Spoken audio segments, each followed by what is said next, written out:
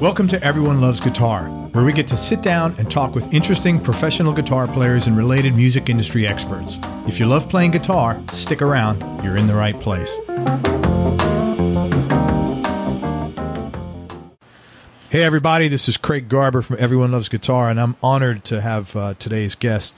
I don't even know if he knows he's in the right place, so he might have gotten here by accident, but we're here with Steve Gibson. Steve moved to Nashville when he was 19. He started picking up session work. During his years in Nashville as a session player and producer, he's played on over, check this out, 14,000 recording sessions, 150 gold and platinum records, and over 70 #1 records. He worked on hits by Alabama, Clint Black. I mean, this list is endless. I've trimmed this down significantly. Alabama, Clint Black, George Jones, Dave Loggins, Reba McEntire, Ronnie Millsap, Roy Orbison, Elvis Presley, Kenny Rogers, George Strait, Randy Travis, Tammy Wynette, Winona, and tons of other people. In 2002, he was nominated to become the very first musical director of the Grand Ole Opry, a position he still holds today, some 16 years later. His work in television includes musical direction for the CMA Awards and for the PBS production in Performance at the White House, for which he was nominated for an Emmy. He was inducted into the Country Music Hall of Fame and the Nashville Cat Society, which is an elite group of musicians and producers recognized for their creative influence in shaping popular music. He's a 4-time inductee into the Cowboy Hall of Fame and Heritage Center, Oklahoma City, Oklahoma. He's a recipient of the Telly Award as musical director of the Grand Ole Opry at Carnegie Hall. He's the MD of the CMA Awards on ABC and dozens of other network TV shows, and he was named the #1 working guitarist in Nashville for 7 years running by Music Row magazine. And if you're a baby boomer, then you've obviously seen or heard of the television show Midnight Special, and if you have, I would encourage you to go search online. There's a really cool video clip of Steve backing up singer Dave Loggins, who happened to be his neighbor at the time, and we'll talk about that today. During a performance of the song Please Come to Boston on the Midnight Special in 1974, and Steve was the ripe old age of 21 at the time. He's also a vintage guitar collector, and he was comfortable enough to not wear his sport jacket today, and I appreciate your time. Thank you very much for coming. I'm really honored to have you on the show, man. Thank you. Thanks for having me, Craig. You're welcome. In 1974, you toured with Lynn Anderson, who had a hit with I Never Promised You a Rose Garden. I was curious if that was your first professional tour and how that came about and what was your experience like doing that? Yes, I started touring with Lynn in the fall of 1972 as just a little supplemental income. I moved to Nashville to be a studio musician. That's what my background was. I grew up in Peoria, Illinois, during a time period when Dan Fogelberg was coming along, and also Gary Richrath, Mario Speedwagon, and Jonathan Cain. There's a hot pocket there, and we had a real recording studio there called Golden Voice, which is how I got started. But when I moved here, I started and I came in playing sessions. And the Lynn job came up as just a function of somebody who quit, and I got a call from a keyboard player friend of mine. He said, "You want to go out with us on the weekend and do this?" So I said yes. It was the first time I'd ever been on a commercial airliner. First time I'd done a lot of things. First time you were on a plane. Yeah, first time I was actually in a small plane as a child, but this was a real big deal, and I recall going to New York City and being just a kid from the Midwest, and so it's like a Crocodile Dundee moment. Very cool. That relationship lasted until Lynn's death. She was a very big star at that point. And people tend to, this has been a long time ago, so it's easy to lose sight of the fact that Rose Garden was an enormous pop hit record as well as a country record. And she was doing all of the major network variety shows in that time, playing for presidents and working with Bob Hope and everything that was high profile. So it was a first-class gig, and I was eternally grateful. A few years later, when Lynn and her husband, Glenn Sutton, separated, they came to me when I was 26 and said, "Would you produce Lynn?" So she became one of my first successful record production relationships as well. At 26? Yeah. And I was 25 or 26, and so they, go figure, they gave me the keys to the candy store and said, "We trust you." And she opened a lot of doors, as did her husband, Glenn, who was a remarkable songwriter. It was another topic all on its own, but if you ever look up Glenn's name, you'd be astounded at all of his accomplishments. Lynn remained a true and dear friend throughout her life. I didn't stay with the touring thing much longer than '74. It actually started in late '72, but then I was out because I was getting so busy playing sessions that session work was actually encroaching on the weekends and times when she was traveling. So she's one of those people that opened up a lot of doors and gave a kid from Peoria, Illinois, she showed great faith and great trust, and I'm sorry she's gone. She really was a special person to me. Yeah, that's just amazing that you were doing that at such a young age. That's really cool. Okay, so now my next question was related to what you just said. Your first gig with her was playing at Madison Square Garden. What was that like? I mean, you must have been like a deer in headlights. Oh, I was. It was remarkable. As I said, I'd never been on a commercial jet before, and flying in the limos at the airport and driving down 7th Avenue and craning my neck looking up going, golly. And I do recall that after we played that gig, we went and caught a flight and went to California and played the Santa Anita Raceway the next day. And I doubled on banjo for a couple of songs on that show, and I got to the Santa Anita Raceway and opened my case up, and the neck was broken on the banjo. But it was pretty heady stuff for a kid. It was wonderful. It was a magic time when everything was done in a real first-class manner. She was great, had wonderful bandmates, and we played all kinds of things. We did everything from rodeos to society balls and television. It was just a wonderful time. Big stuff. How did you process all this at a young age? I mean, because to take it's a lot of stuff to take in for a young kid. We were chatting earlier, and I'll quote myself again. When you're young, you do things because you don't know you're not supposed to be able to do it. Mm-hmm. And I came to Nashville, and it never occurred to me that I wasn't going to succeed at what I wanted to do. I now know that was, I look back on that now through the eyes of wisdom, and I go, well, I sure got lucky, I guess. But again, I don't think anything happens purely on luck. I think there's purpose behind everything. But the matter of processing it was more about trying to be a sponge and soak up every moment of everything I could soak up.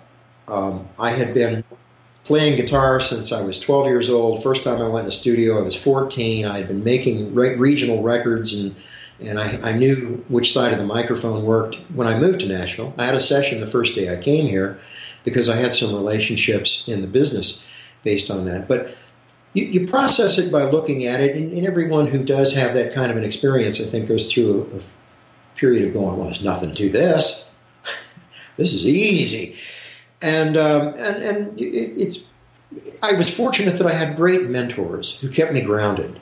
That's what I was wondering more. Like, the head stuff. Like, because it's you're 22, you got the world by the balls. In that situation, you're a rock star, effectively.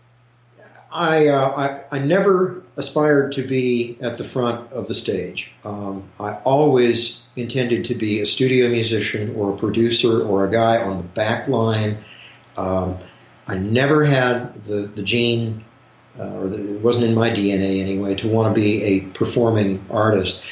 So I didn't have that problem to deal with. But Lynn was a great mentor. Her husband was a wonderful mentor. The people who sponsored me when I first moved to town, who I would be remiss if I didn't mention a guy named Bob Millsap, who also brought a songwriter named Randy Goodrum to town, who, if you look him up, you'll find he's had a pretty good career.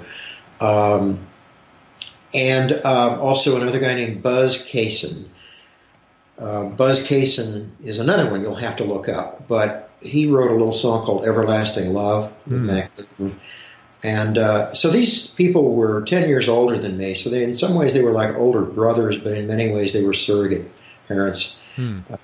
They were well-grounded, good people, and they made sure that if I got a little bit out of line, they took me in the corner and dusted off the seat of my pants and said, don't do that again. Now go back over, sit down, and do what you do really well. And by no means was it a perfect process. Yeah, but you sounded like fortunately, as you said, that wasn't in your DNA. You seem like you've always been like, basically that's a pretty focused, focus on your career and focusing on the process and absorbing as much as possible. From the time I had older brothers. Let me just set this up by saying I had older brothers. And so I grew up listening to music in our household. My dad was from Kentucky, so he brought Cowboy Copas and Bill Monroe and the Louvin Brothers, and he brought that grounding, Flatt and Scruggs. My brothers brought the Ventures. They brought Buddy Holly. I heard all of this music in our house all the time, even though no one was really musical. My dad taught me a few chords. But everyone loved music, and so it really was something that I don't know why, who can explain this stuff, but from the earliest age, I would sit and listen to what Hank Garland played on an Elvis Presley record.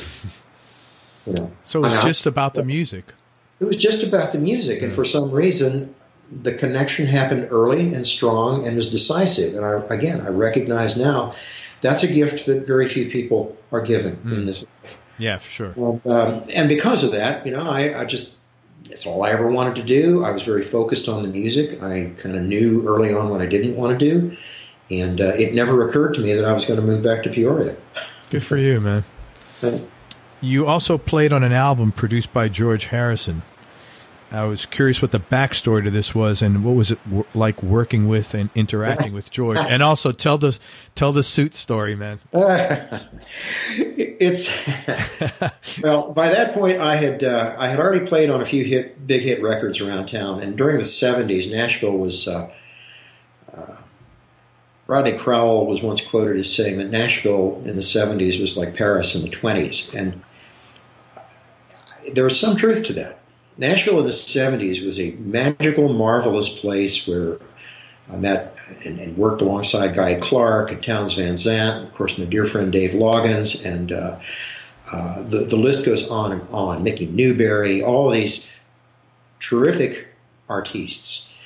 And along the way, then we discovered that we could cut some pop records and have some hits. So that happened too. And then I befriended, on Please Come to Boston, the bass player on that session was Norbert Putnam, who has been a lifelong friend. Norbert and his partner David Briggs were the Renegades early in Nashville in the 60s and 70s. They were the guys that played on Elvis records, and when the Monkees came to town, they did it all. But they had come up from Muscle Shoals.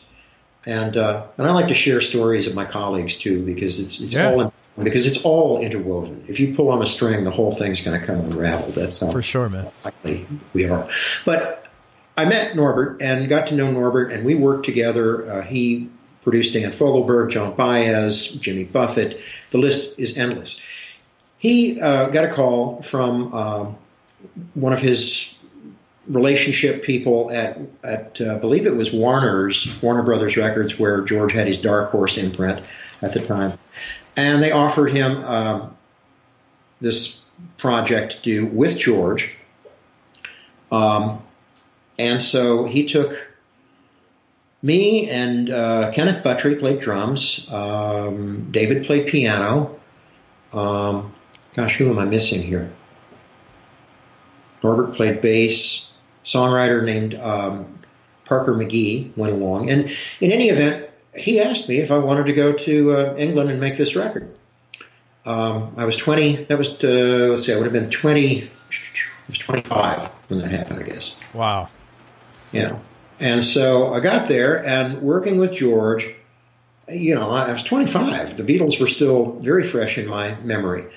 And we worked. They weren't much older, though. They were probably like maybe 5-6 years older. That's it, right? Maybe Well, I'll tell you, here's the way you can count on it. George had T-shirts that said, I'll turn 33 I was born in 45, I'll turn 33 and a third in 78.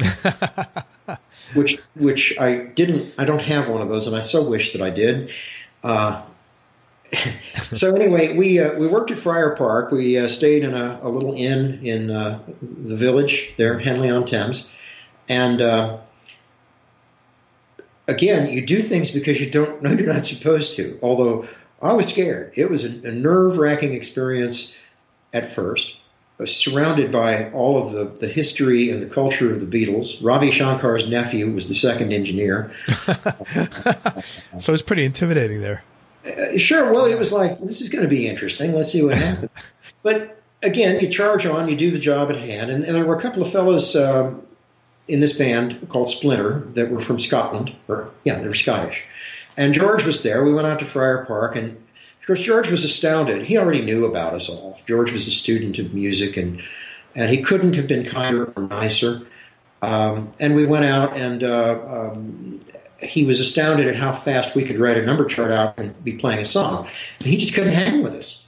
You know, he just couldn't do it, and he knew that. So it got to the point where he would, we would cut all the tracks, and then we'd go into London to raise hell on the weekends, and George would put on his guitar parts. Which, of course, I didn't miss the opportunity to say, now, how are you doing these slide parts? Promotion. One day he took me down the hall, and he opened up a door, and he said, have some fun here. And there in the room were all of the guitars. There was the Magical Mystery Tour Strat, wow. The Ramirez, and I Love Her, and the Gretsch Country Gentleman. They were all there. He said, just put them back when you're done. And on the way out the door, he looked at the Les Paul, and he said, I said, what's the story on this? And he said, Eric got Patty, but I got the Les Paul. Wow, so you got the Les Paul. Wow. So, well, my guitar gently weeps. Yeah.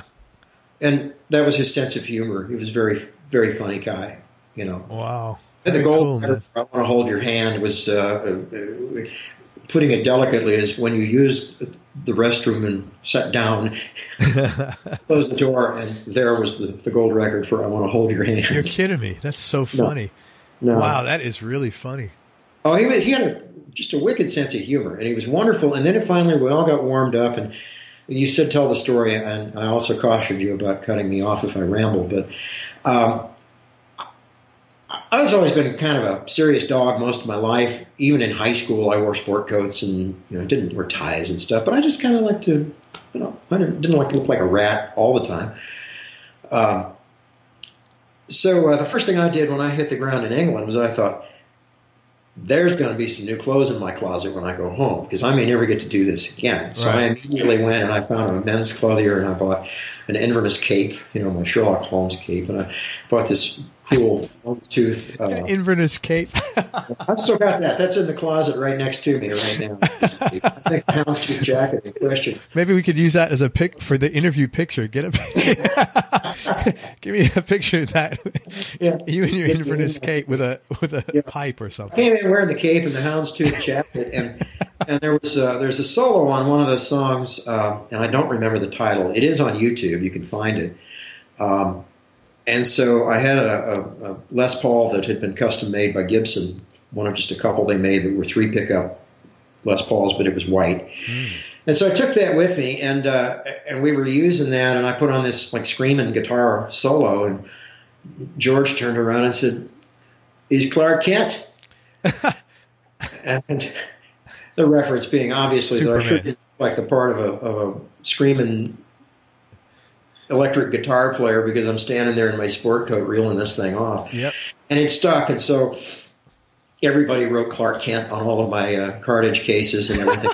That was George's nickname for me the rest of the time that we were there. Clark Kent, that's awesome. So it sounded like it was a really good experience. It was a tremendous experience. Yeah. It was a one-in-a-lifetime experience, but the relationship with George lasted past that. Matter of fact, Norbert and I and our wives went back the following year and went up to Friar Park and celebrated New Year's Eve with George and Olivia. Oh, wow. Danny had just been born, And I stayed in touch with him, had his phone number, would call him occasionally and say, what's the story on this guy? And we remained in touch until George withdrew after Lennon was killed. Wow. That's amazing, man. What did you, was there any takeaways from working with him? Like, what did you learn, if anything, in that time you were with him? I learned not to be intimidated in the presence of a legend, because it turns out he was just as nice a guy as anybody could ever ask for. He was kind, he was funny, he was engaging, and he turned out to be, unfortunately for too short a period of time, a friend that I considered to be someone I could talk to. I came away with the sense that you got to always bring your A game. Bring A game. You know, if you're going to go down in flames. They may tell you may play something you think is incredible, and they may say, I don't know. Well, I don't know. What else you got? That's the life of a studio musician, though, is you want to sit there and go, you got to be kidding, man. I just threw you my fastest fastball. You just got doesn't work. And sometimes you can do that, though, and you knock it out of the park, and somebody engages it and calls you Clark Kent. Well, you've knocked it out of the park like 150 gold and platinum times. So I think you've done all right there, man. Thanks, man. I mentioned earlier Dave, and thank you for sharing. That was a real nice story. I mentioned earlier that Dave Loggins was your neighbor, and from what I understand, it was actually like a cool community of musicians where you lived. And I was wondering if you could talk about some of that and what the best part of that experience was. Sure. Going back to that business about Nashville in the 70s was that we lived in a little community adjacent to the Vanderbilt University campus. And it was a small wedge of property with main streets all around it. And it was a little bit of an artist colony.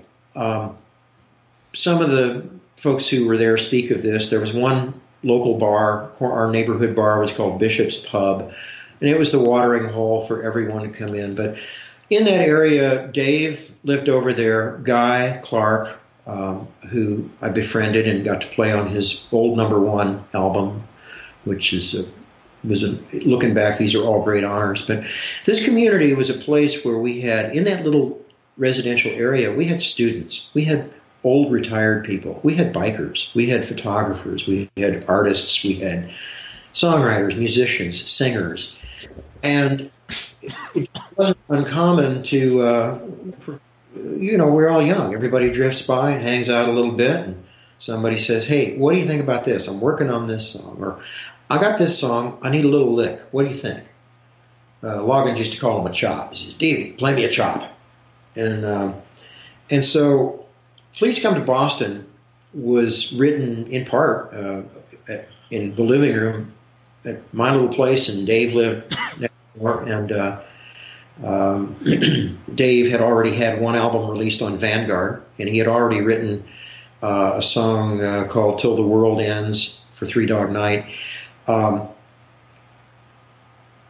This guy threw away lyrics that most people would kill to think of and write down. He was that brilliant. And so he got a deal with Columbia, and because we were neighbors and we'd worked up this arrangement on Boston and on a couple other songs, there's another song on that album called Sunset Woman that is pretty cool. I was always real proud of that solo because I was just a kid, didn't know, but I was emulating Chet Atkins playing his Del Vecchio. Which comes back, and maybe we can talk about it, how it's all a big melting pot. We all borrow from each other.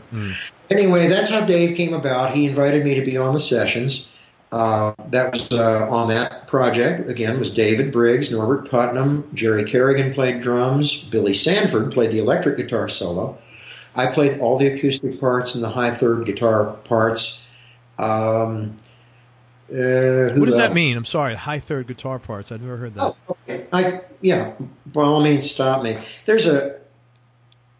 In Nashville, a long time ago, in order to thicken up the acoustic guitar parts, someone came up with the idea of replacing the G string with something like an 8 or 9 gauge string and tuning it a full octave above the traditional G. So it would be like G on the E string at the 3rd fret. Right. because 12-string guitars just simply don't record well. They take up way too much space in the sound spectrum. So that was the first use that I'm aware of, and it was probably one of our guys like Ray Edmonton or Grady Martin, one of those people that were the founders of this whole thing. The high third guitar gives you the open E and B, and then the third, and then a lot of guys just left the remainder of the string set tuned normally. Then it evolved to a point where we just re-gauged the strings, rethought the gauging, and then everything from G, D, A, and E were up an octave. Oh, okay, interesting. Half of a 12-string. And when you combined that with a 6-string guitar, you had the sonic equivalent of a 12-string, but in a much more manageable way for the engineers and the mixers. Oh, I never heard that. Thanks. That's interesting. And now, they call that a high third. Well, you can call it a high-string guitar. High-string guitar. Really a cool. high-strung guitar. But it started as a high third string, and then it evolved to the high-strung guitar. Okay. What it also does, though, is it makes for some incredibly cool patterns where you would pick, and you can play the same pattern you play on a regular guitar, but when the voicings get inverted, some notes go up an octave, some stay down in the standard range, and pretty soon you get this real crystal snow falling from the sky kind of effect. And that's part of what's on that record. If you listen close, you can pick it out, and you'll hear it. And it makes for this marvelous little icing on the cake that's a nice alternative than just going bang, bang, bang on a second pass of straight-up acoustic. Man, I never heard that. Thank you for explaining that. That's why I like these. I learn something new every day. So were these like apartments that you were in basically, or like? Dave and I started out living in an apartment very close to this little artist colony thing. We were next door neighbors, and that's when Boston was written. But we both ended up moving over to this other area shortly thereafter. What is that area now? That area is now a parking lot for Vanderbilt University. I lived in a 12-sided house. We used to call it the Roundhouse. It was like a little dodecagon house that I think was originally planned as like a lake house for people, and somebody had built 2 of them right there on a lot. And I, remember this is 72, 73, and I said, I got to live there. That's cool. Yeah. So it was empty, and so the Roundhouse became a gathering place for so many of us to come. It just was. Yeah. And it's all gone. Time moves on. The wheel moves around. Sure. But for a moment in time, it was the place where you could hear Steve Earle sing demos, and Townes Van Zandt would come wandering in, and at the same time Susanna Clark, Guy's wife, was a painter. She actually, on the old number 1 album cover, that's her painting of one of Guy's old denim shirts hanging.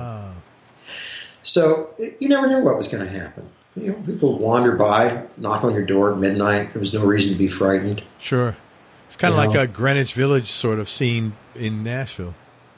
It was. And a bohemian kind of an experience.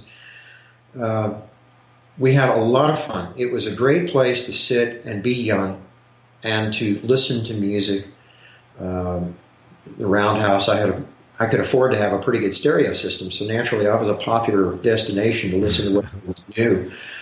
So you get out of the record store and wait till midnight when they officially put the new whatever it was, in the bin, and okay, let's go back to the house. And yeah. I remember those days. I was wondering, you've worked with so many cool people. I want to just throw out a few projects that you worked on. If you could talk about maybe how the gig came about, and a cool or interesting story about working with them.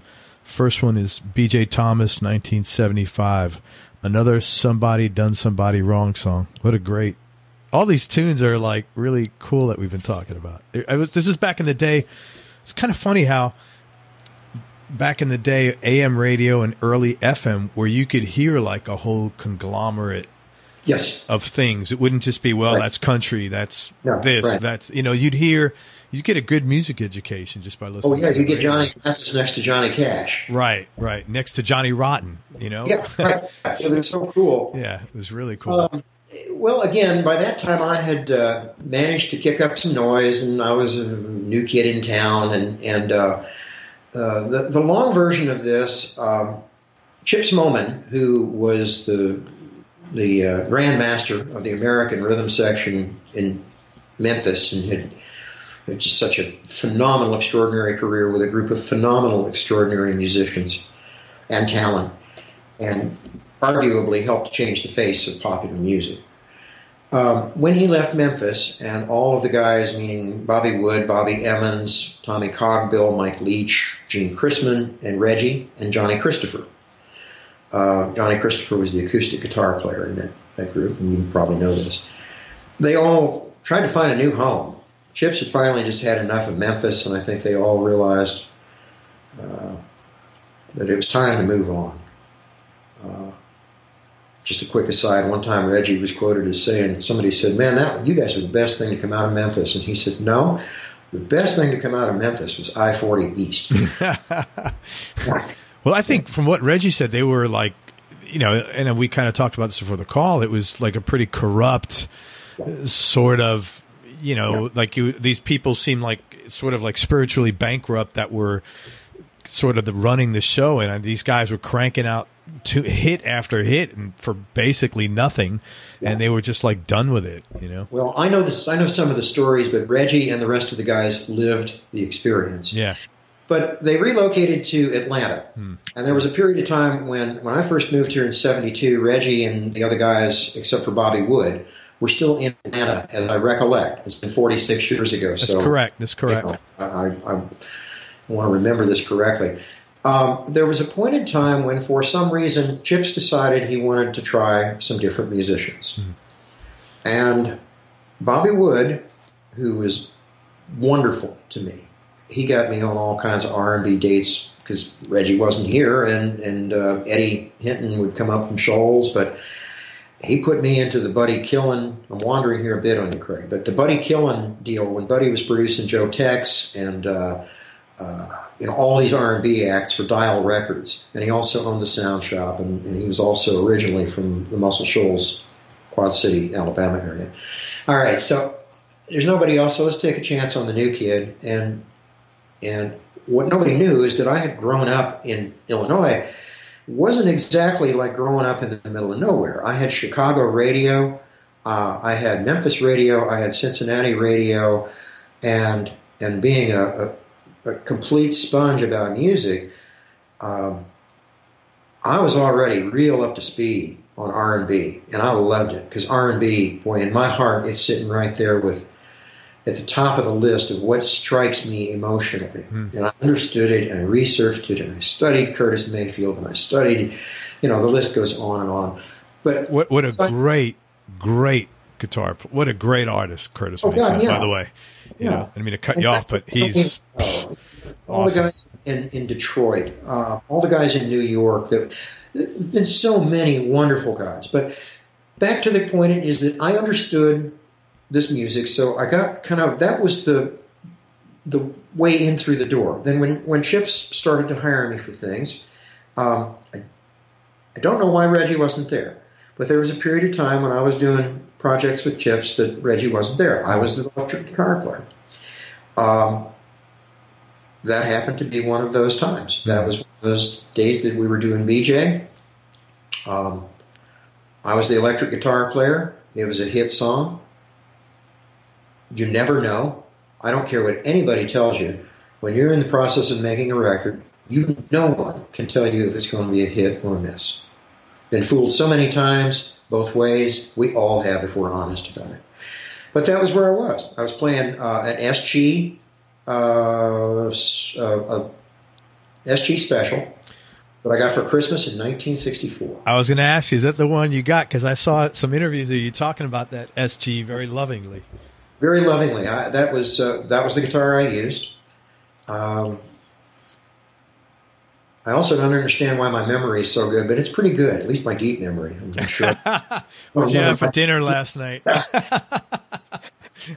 So that's how that happened. And then, it went on for a while, and when it went away, it went away. Yeah. And but Chips was always trying to shake things up a little bit, and I think his school was to, as we discussed earlier, was sometimes it was to wear people down to their simplest common denominator. and provide an opportunity to sit. And while you got all this spare time, by the way, you're sitting there noodling until Chips had great ears. And when he heard something, he'd yell, "Stop."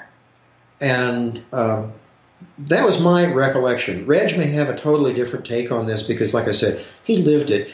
But I lived it in part, and that was my take on how that. Sure. Mm-hmm. Have you ever been in a situation where you played on something and you said, "Holy crap, this is going to be big," and it was? Probably, but 14,000 sessions times 3 songs a session. Come on. Don't try to get out of this.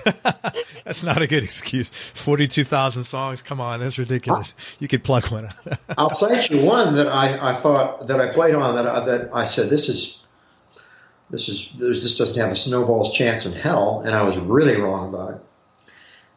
If you don't mind, I'll just, can I say? Yeah, of course. Actually, open door, man. Back in 1983, I believe it was 83,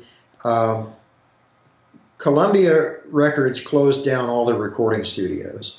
There are conflicting stories about why this happened, but the truth happened is that they were having labor disputes with the IBEW over their engineering departments. Interesting. RCA had the same problem, and everybody closed their owned and operated studios at about the same time. Columbia had acquired and owned the original Owen Bradley Quonset Hut studio over on Music Row. And it was a magic, wonderful place. I'll use that term a lot because they were like being in a very special environment where wonderful things happened and things came out of the walls and the floors and bounced around and you tried to catch it. So we were working with a new artist. He was on Mercury. He was produced by a guy named Frank Jones. I was booked for a 10 and a 2. Fred Carter Jr. hired me for the sessions. And we walked in, and the artist's name was John Anderson, country artist. And at the end of the 2 o'clock session, we had, that same old deal that we heard a lot from producers, which is, "Hey, we've got about 15 minutes left." And rather than them cutting you loose for an early out, they would always say, "Stick one more in," And somebody, and usually that would lean over the top of the hour time. Somebody said, "Yeah, well, we just got to be done by 5 today." Okay, great. So we got one more quick song. It's a little song that John wrote, and we'll just knock this out.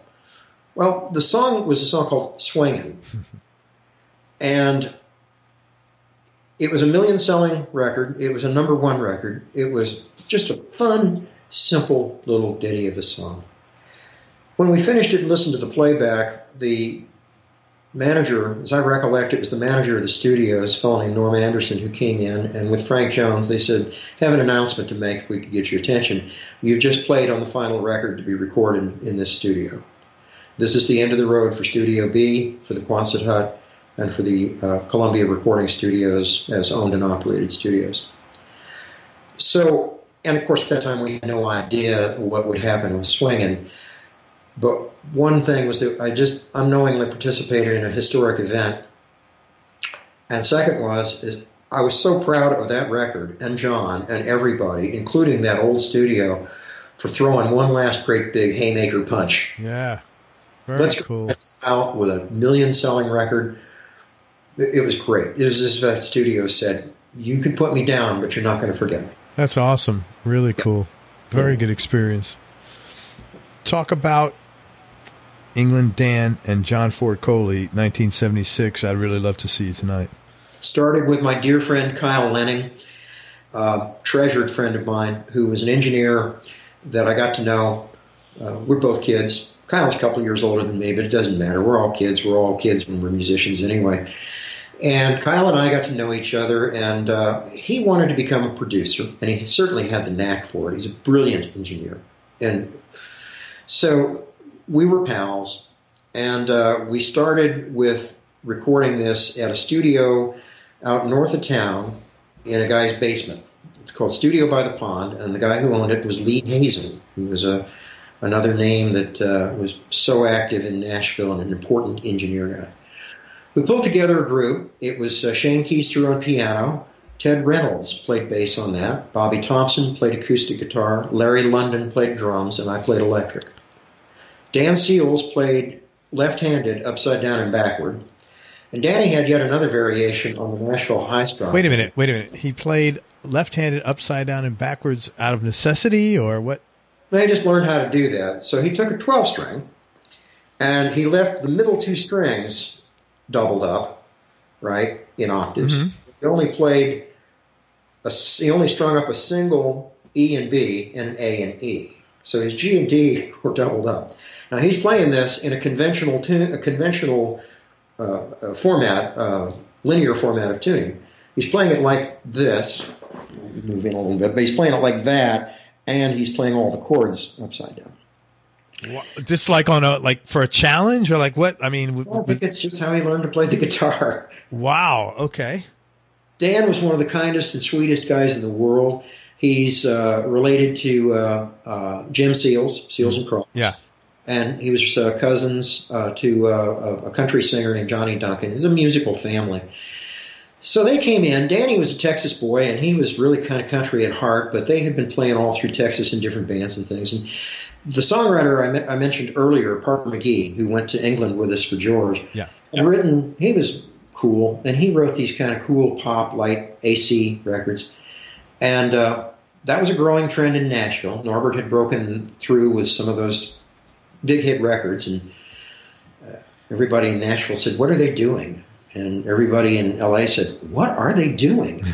Because it was just one of those interesting things.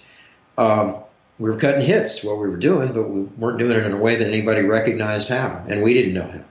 So Danny and John came in, and we cut, I think, 3-4 sides maybe, and the record deal was done. It was on Big Tree Records, owned by Doug Morris.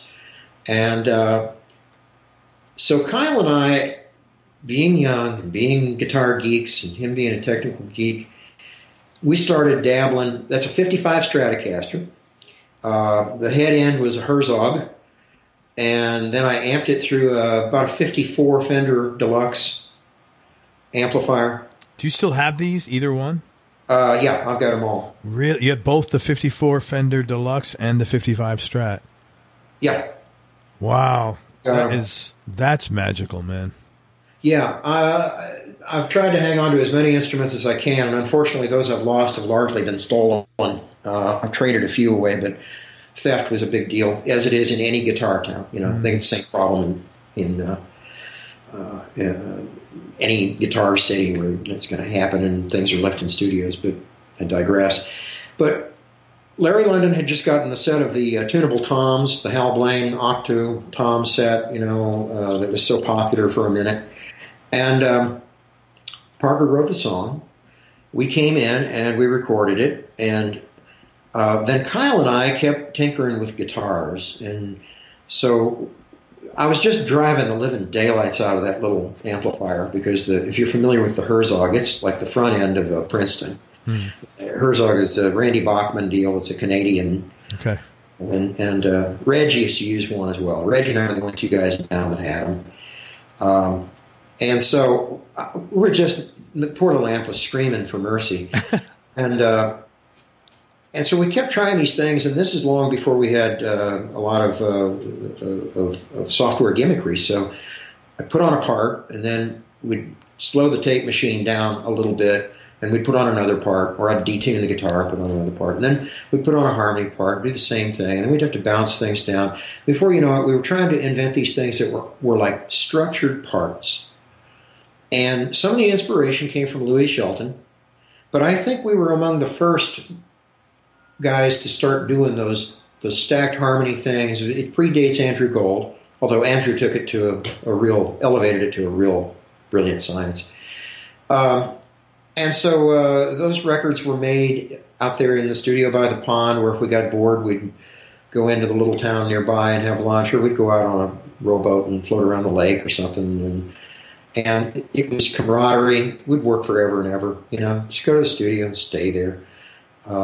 But that's how those records came about. And Kyle went on to produce Randy Travis and so many other artists over the years. And to this day, I still regard him as one of my very truest and dearest friends.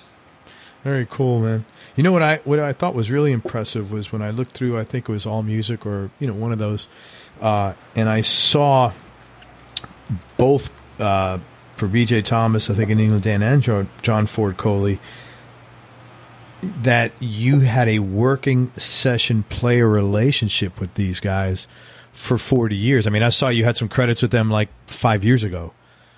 Yeah. That's pretty cool. Long relationships with artists and with producers is something that I was always proud of, because accounts come and accounts go. But eventually, you get to a point where your artists are no longer in vogue. But I had 25 or 26 years with George Strait. I had working relationships with Danny and John, and Danny more or less after he went to a solo act. BJ, those things are really rewarding. It's so nice that you go in and you just kind of pick up where you left off. That's unheard of, though. I mean, you don't see that a lot. Usually it's like, from what I understand, again, I'm just an outsider, but it's like, whatever the producer and I'm sure the same producer wasn't producing the record 40 years later, which means the artist had to say, these are my guys here. I think there's some of that. Yeah, there's some of that. And some of it is a smart producer will look at a relationship and say, if they're doing their homework and they're not engaged in today going forward, a good producer will take a look and say, wait a minute, I want to swim a little deeper here and see what led up to today. Where has this been before? Number one, so I can understand the artist and the music, but number two, I don't want to repeat anything or reinvent anything, but I want to be able to draw from what they do, how they did it, and make it better. So some of it might have been a matter of somebody saying, well, that was a pretty good string of hits here, and who was on those records? Because I'm certainly not the only guy that's had that happen.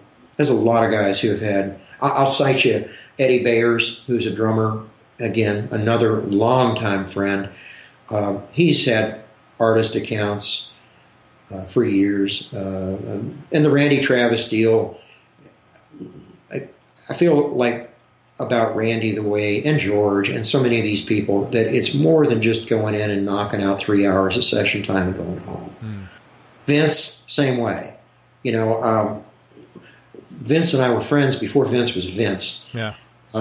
And so the fact that, that's not Vince playing the electric guitar parts on a couple of his big hit records, it's me. But I don't go around, that's probably the first time I've said that in a public interview, because it's not for me to say. Yeah. Right? I did my work, I got my paycheck, and it was a hit, and that's great, and I'm gratified, but it's just what you do. And you don't go around trying to snipe somebody else's credit out from under them or undermine. And I think people pay attention to that. And this is a guy who's does good work, shows up on time. You know what? What you said is very true, because I've interviewed probably 100, it's got to be 50 to 75 session guys in Nashville. And nobody, there's literally no, I'm sure it's there, but at least I have seen no ego at all. And I've been very fortunate to interview a lot of long-term session players, and everybody's just very matter of fact about it. Anybody here that wants to play the ego card is going to get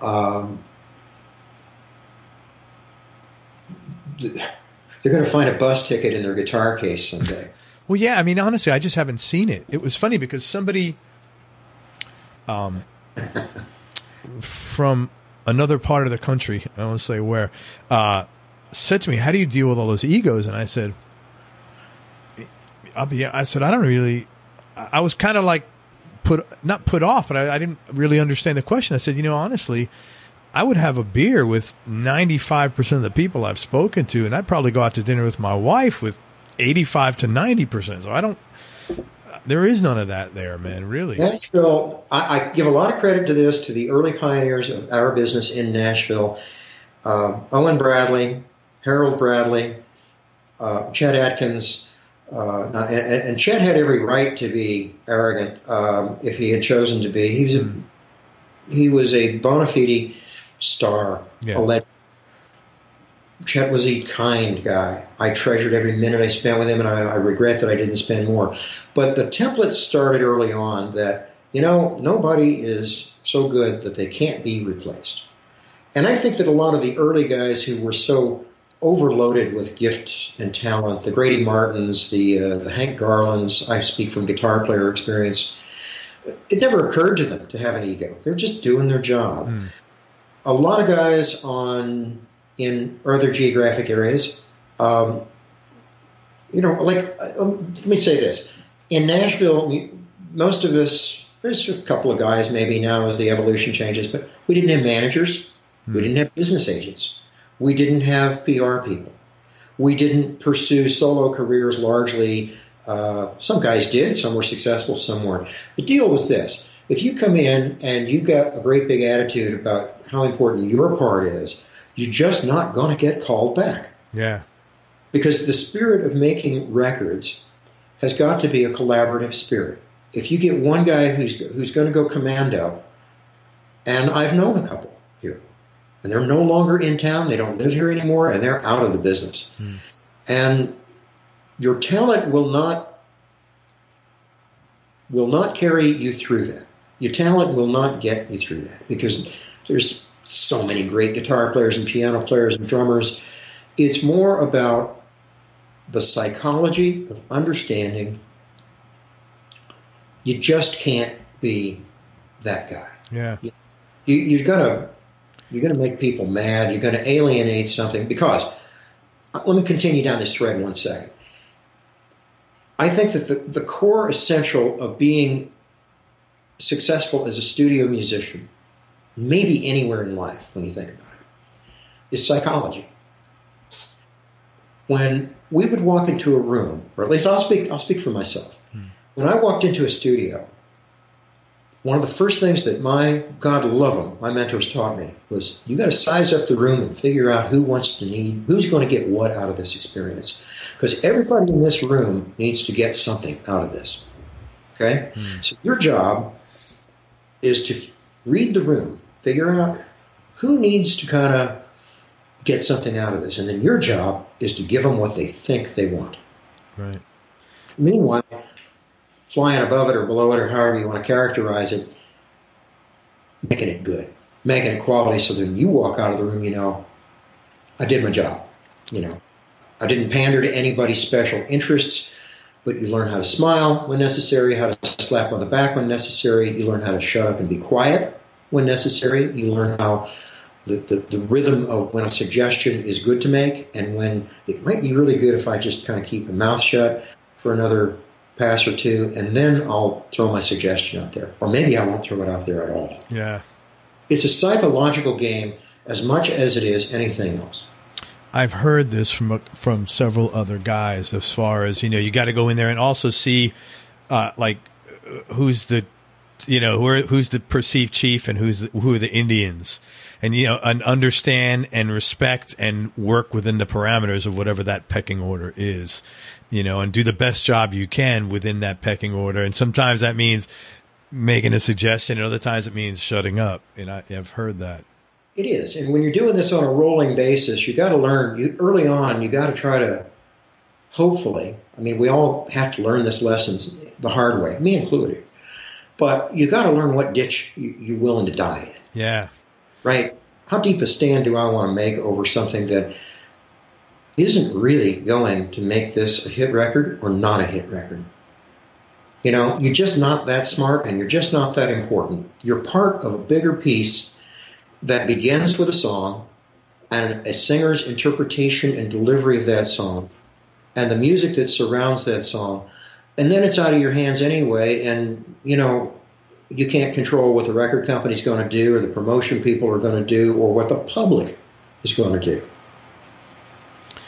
That thing there's two things you said. First of all, that you got to learn which ditch you're willing to die in. I love that. That's good stuff.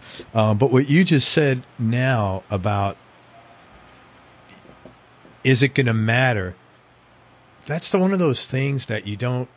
I speak for me. I didn't learn that till later on. That was a tough to think about. Is this worth taking a stand for?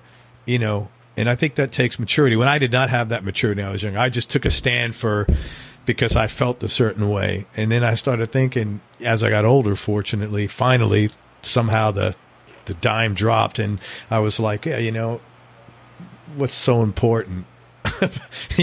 And that's a tough one. At least it was for me. Good at what you do, and you gain the respect and the trust of those around you. You don't have to make a big deal out of it. Yeah. It just rolls on. Let me give you an example. I want to speak glowingly of my dear pal Reggie, because we sat next to each other. I mean, Reggie and I were pretty much the go-to guys for a long, long time in this town, which isn't to diminish anyone else's value or contribution. There were a lot of great guys, but Reg and I got most of the big calls, and we carried the big accounts. Reggie didn't have to make a big deal out of the Drift Away intro. Right. He didn't have to try to dig in and fight for it or justify it, because it was great. It was brilliant. It was just, again, in my opinion, I think it comes back to that deal. Knowing Reg as I do, he sat there and noodled on something until this came up and somebody said, hey, that's pretty cool.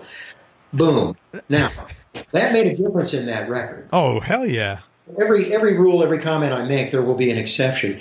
That record may not have been the same record without that. And that was that is one of Reggie's most admirable traits and core strengths, is his ability to come up with that thing, and we all aspire to that. Somebody else got to make the call if I contributed enough to some records that really made a difference to them. The piano intro on Behind Closed Doors. Would that have been the same hit record without Pig Robbins playing that piano figure on there? I don't know. Those are the great unknowns that it's really easy to look at it in hindsight and say, yeah, I think that probably made a difference. But in the moment, you're just sitting there making a record, and you're throwing your best fastball. Like I said, you got to come with your game. If you throw your game at it and it winds up being an amazing thing, then great. But you know what? At the end of the day, you're going to get paid the same scale or double scale for the next guy's session. So you got to try just as hard on the next session. Did you do that with Reggie when you guys were getting so much work and it was like you had no life? Did you go double scale with him? Oh, yeah.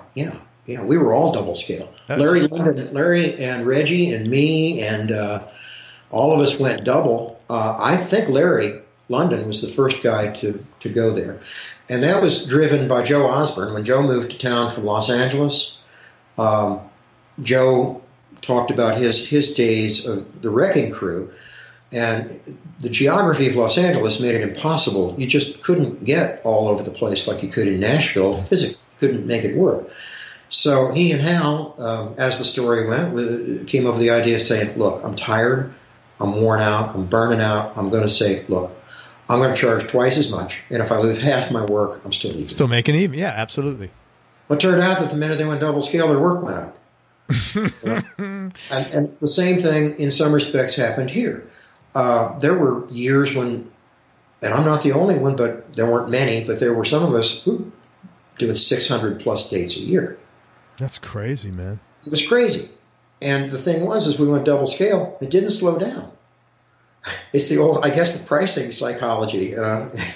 Yeah, why does someone like shopping at, some stores on Fifth Avenue when you can get the same thing someplace else for half the price? Yeah. Right. But so there's all this stuff gets complicated, and as I said, I will wander on you. But the thing is it's all connected, and you look at it and you go, well, on double scale because I've got a pretty good bag full of credits now. I've got a big bag full of hits, and whether I contributed in some way to whether that was a hit or not a hit, your call. Yeah. But I can justify saying I believe that my participation in my experience justifies me being paid more than someone else. And for those of us who all went double scale in the 70s, we didn't look back until the industry would not support it anymore. Business collapsed. In my mind, the key to that isn't just saying we feel that we're worth it. The key to that is saying, and if you don't feel we're worth it, that's totally cool. It was. Yeah. Like it's good. We're not, we don't need your work. And it's that's, because I'm always, as a marketing guy, it's the scarcity takeaway sort of thing. Like, hey, if you don't, what you can't have sometimes is more alluring, or what's harder to obtain. Yeah. The human psychology, like I said, you get it. You're a marketing guy. The psychology of this whole thing is so hugely important. Yeah. It's not how many notes you can play, or how many great intros you make up, or how many wild solos you play, or whether you tell good, funny jokes. It's about figuring out what everybody in the process needs to get out of the process. Tommy Tedesco probably pioneered that concept in L.A. You guys are in the service business, man, and it's a service job. I've always said that. If you like the way that I change your oil and I'm polite to you, you're going to come back and let me change the oil again. It's basically, it's a service business. Yeah, totally. Let me ask you this: you've been involved in so many different things. I was wondering if you can even put this in context. What would be the top 3 experiences you've had musically? In other words, maybe which one left you feeling either most satisfied, or it was something about it that had a special nostalgia or sentimental meaning to you? And I know 3 and 42,000 is asking a lot, so just go by knee-jerk reaction, knowing that tomorrow it could be 3 different ones if I ask you the same question. Yeah, I mean, I'm always going to have a soft spot, a warm place in my heart for the original Lynn Anderson experience, because it came early and it meant so much to me. But I'm going to name more than 3, because I don't think I can reduce it to 3. All righty. And they're all mostly about relationships. Dan Seals, England Dan, anything with Kyle Lanning, Randy Travis, I'd go to the end of the world for those 2 guys. George Strait, they were all rewarding. They were all great. It was all something that you said, I am so proud to be a part of this.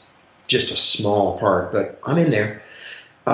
In terms of events, being the music director of the Opry is hugely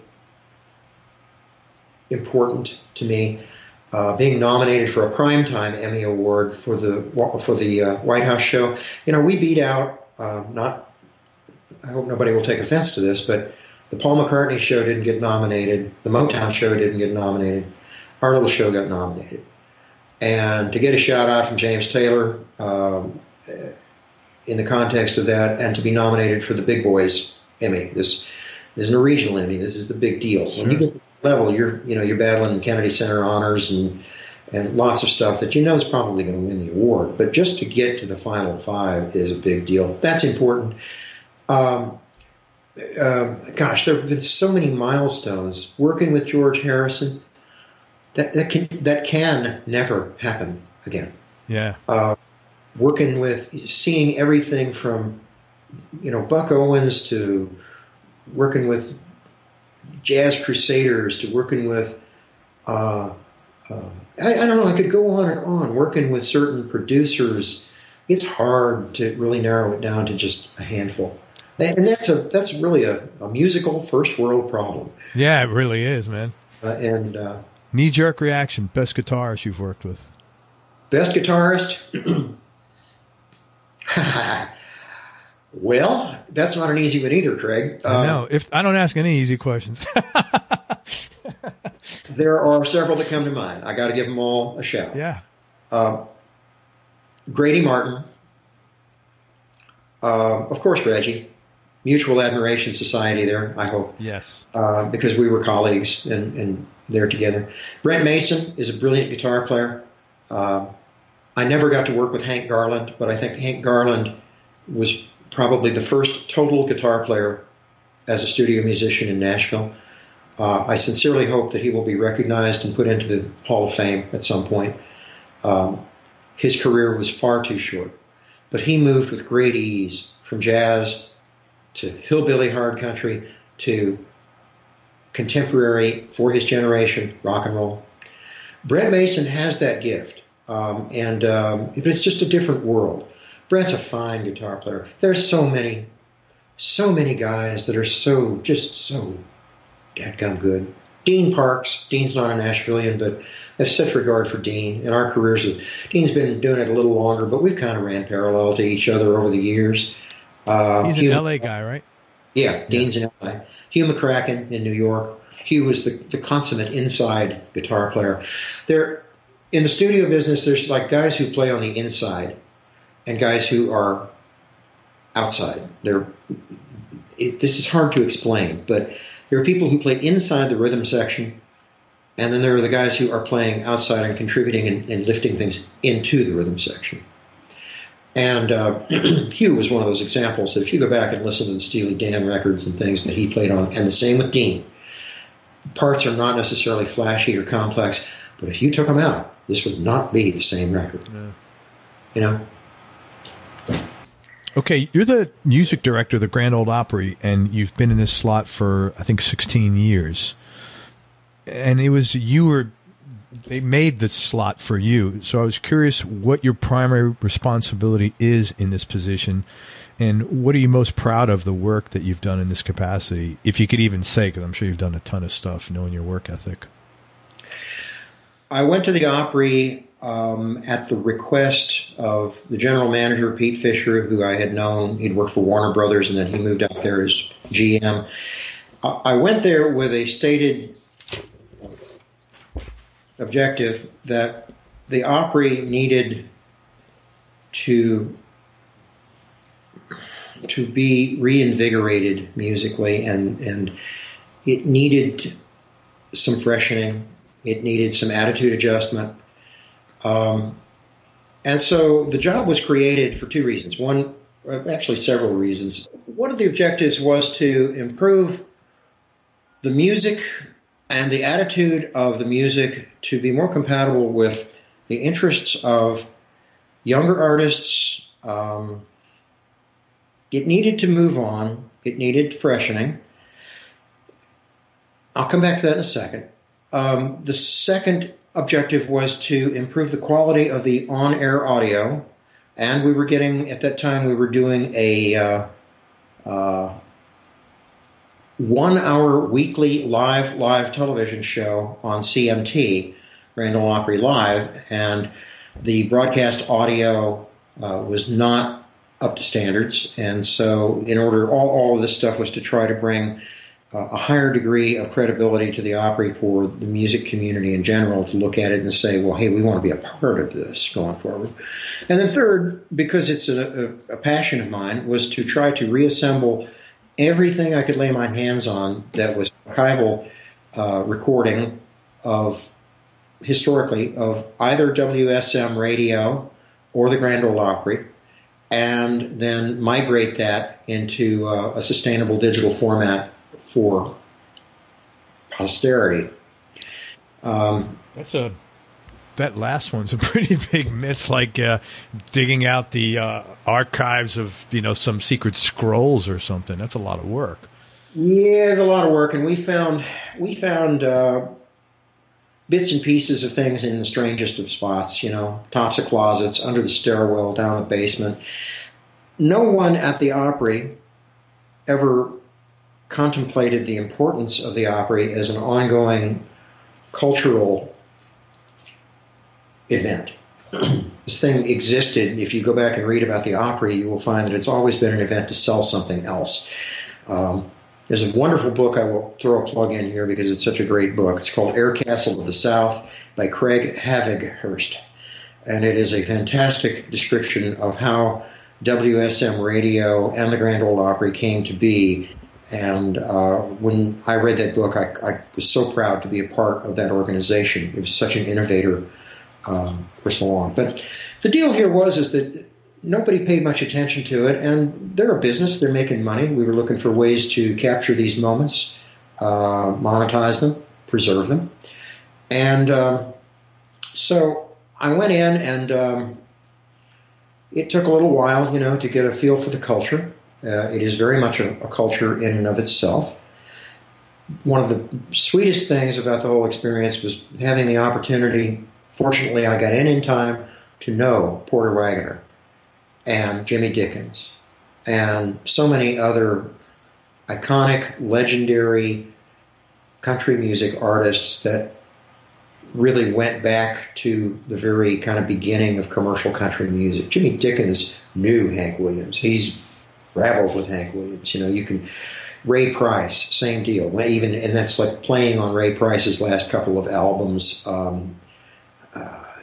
having those opportunities meant a lot to me because of my childhood and how I came to be who I am. But I had that opportunity, which was fantastic. The downside is that there were a lot of entrenched opinions about how things ought to work, and we had to shake them up a little bit. So I enlisted the help of some of my Music Row buddies and said, come with me. This is a new journey. Let's try this. It's going to be fun. And we're going to pay attention to everyone who steps on that stage and treat everybody with equality, because I don't know who the next whatever, Garth Brooks or Tim McGraw or Taylor Swift, I don't know who it is, and neither do you, and neither do I. But we're going to treat everybody with respect and dignity, and we're going to hold the music up to the highest of standards as our way of showing that respect. So we did, and we made some difficult decisions about making some changes in personnel. That's never fun, and it had to happen, and we did it, and I brought my pals along, and to this day, I believe they are the country music way past even the equivalent of a Tonight Show band or a Letterman band or anything, because those guys go in and, they've got one or two songs and they play bumpers all night for the TV show. We play any given night, we'll play 18 to 20 songs per night, wow. 4 nights a week, 52 weeks a year, including Christmas Day. If it's Christmas and it falls on a Friday or a Saturday, there's going to be a Grand Ole Opry. I've spent 4 Christmases out there. That's what this is. It's the world's longest running performance. It's 93, I think, years old, 4,800 and some performances. There's no other place like this in the universe. It's all gone. We're the last bastion, the last holdout. And so the idea was to say, now, because we're going to go to this pain with the music, we're also going to go to great pains to make sure it translates as best as it can. And so we looked at audio. Just a fantastic team of audio people and tech people out there. And brought my friend George Massenburg along. If you're familiar at all with any recording engineering technology, George Massenburg is brilliant. He invented the flying faders. He also invented parametric EQ. He produced Linda Ronstadt. He's brilliant. And George and I had a wonderful time being kids in a candy store. So now, to answer the question at hand, is what do I do is I try to assure that there are some standards and practices where we get music in advance from artists. It gets distributed to the musicians. I make a production, basically a music producer kind of call about who out of the band needs to be playing on this spot with this artist. We don't rehearse. We go live at 7 o'clock, and the only thing we get is maybe a couple of quick run-throughs on a selected artist or two prior to the show in the band cage. Wow. And so you've got some real ass-kicking players there. Yes, we do. Yeah. We sure do. These guys are, particularly for this kind of a gig, I'll put them up any day of the week. When Paul Schaefer comes to town and comes and hangs out with us and just stands there and shakes his head and he said, I don't know how you guys do this. How do you guys do this? That's pretty impressive. And when this happens, I will forever be proud of the achievement, not that I've made so much, but the achievement of the group of people and their dedication that care about this stuff. And they're learning music on their own time, and they come in and they work their tails off. So I do that. I interface a lot directly with artists. Of course, I got to put on my corporate hat, and I deal with the front office and the management. They have we're back to the psychology deal, Craig. Everybody has something out of this experience. So if I deal with a manager or an artist or a visiting guest musician, because we do have artists that bring their bands, what does the tech department need to get out of this? How can I help them get what they need?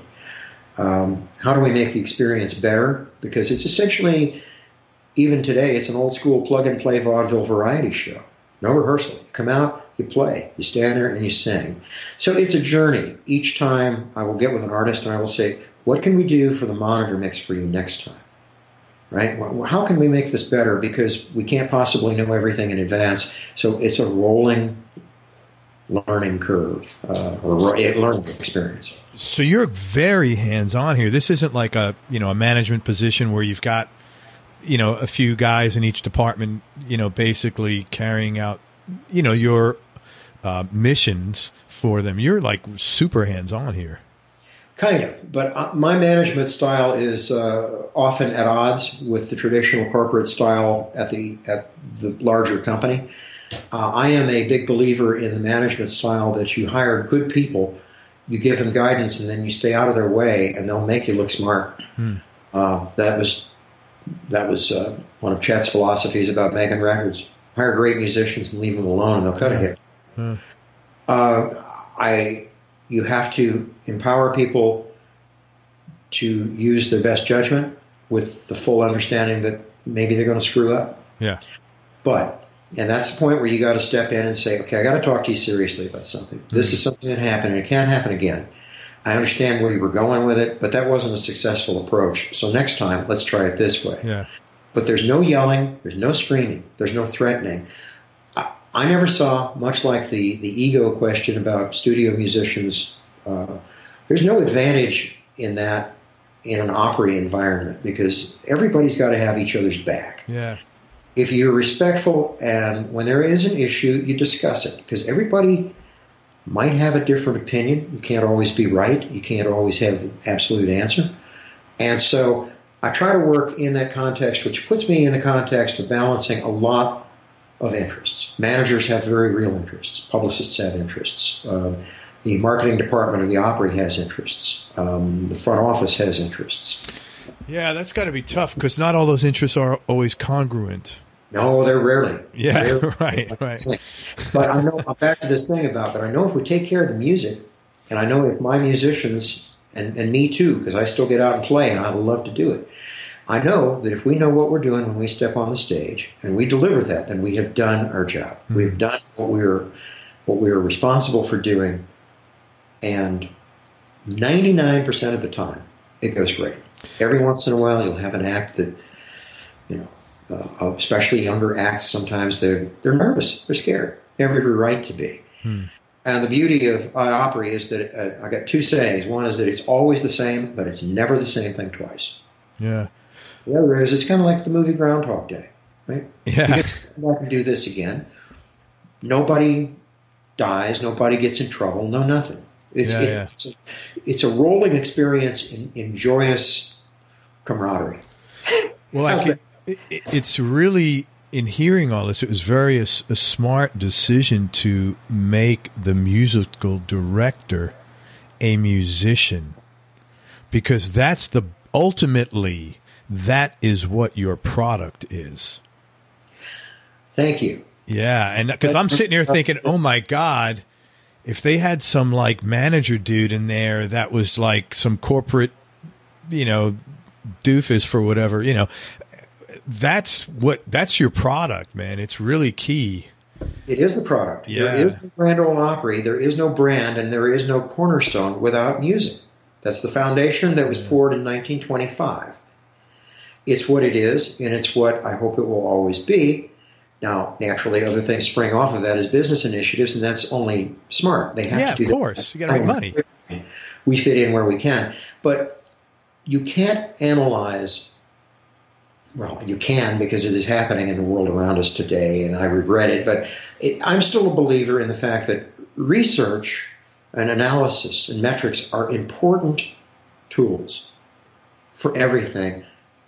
If you're going to buy a lawnmower, you want to maybe check out what your neighbor thinks of his, or you go online and read the reviews, or whatever. I'm being pretty loose in my analysis there, my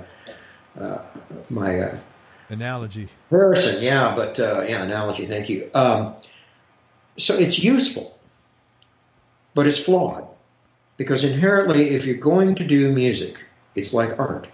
It's like any other of the arts. Yeah. Do you see? What do you hear in this? What does it strike? And so long as it always strikes something within the heart and the mind of the viewer, the listener, then you can't always get it right with research. Yeah. No, but if you didn't have a music, if you didn't have one of them in that position, this whole thing would fall apart, because there's no way a guy or a gal that's not a musician, an active working musician, or has been an active for an extensive period, that person, there's no way of knowing all the the hundreds of moving parts that are involved in this. And if those parts are neglected, like I said, the whole thing doesn't go. So that was actually a pretty smart decision that they put, someone out of one of them in the. I credit my friend Pete Fisher with that, and Pete has now left the company. He's now the CEO of the Academy of Country Music in Los Angeles, and Pete saw that need. He saw that you can be musical, I guess, and still be a corporate officer, but those guys are worried about how to sell tickets, how to build value. They've got shareholders to report to. They have to worry about how many hot dogs do we order for this weekend because we've got a double show. They've got things that they do that grow from the brand being music. That's the core. But I've never expected them to understand the nuance that you get into. I'm not sure I know I don't have all the answers, and I'm not sure that I understand all the questions. Yeah. But what they don't understand, that would crush your business.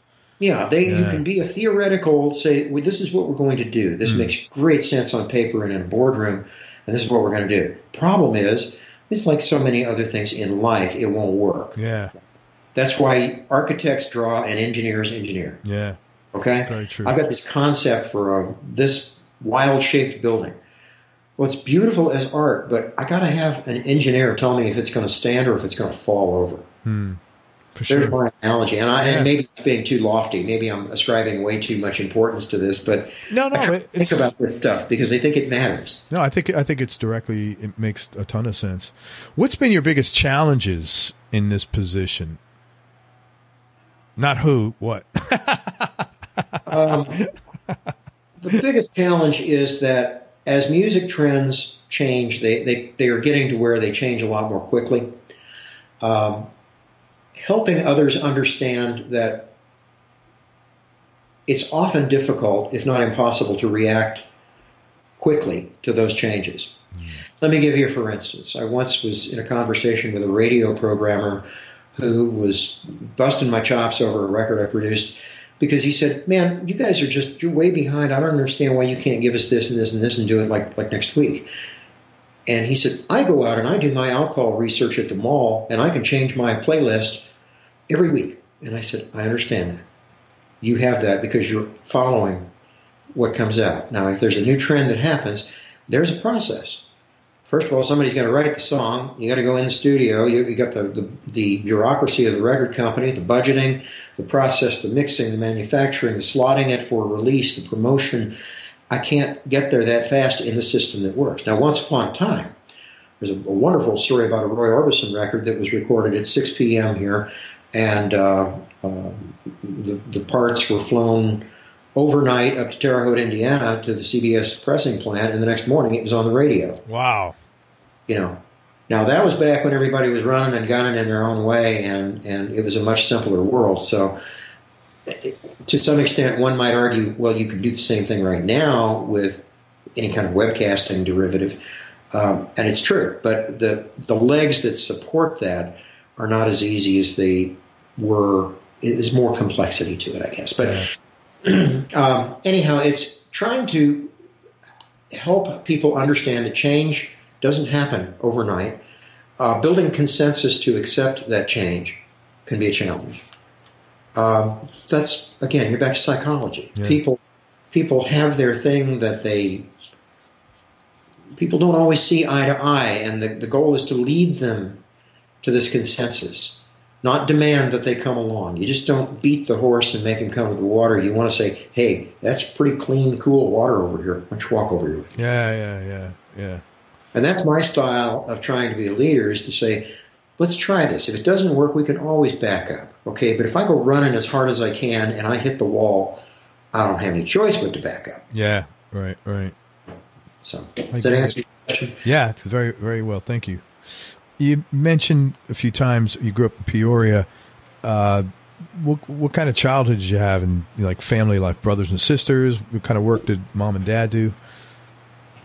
Yeah, the lightning round thing here, I like that. I was looking at it thinking maybe we'll get the Let me tell you, when I asked that question, you had a big old smile light up on your face. So that's good, man.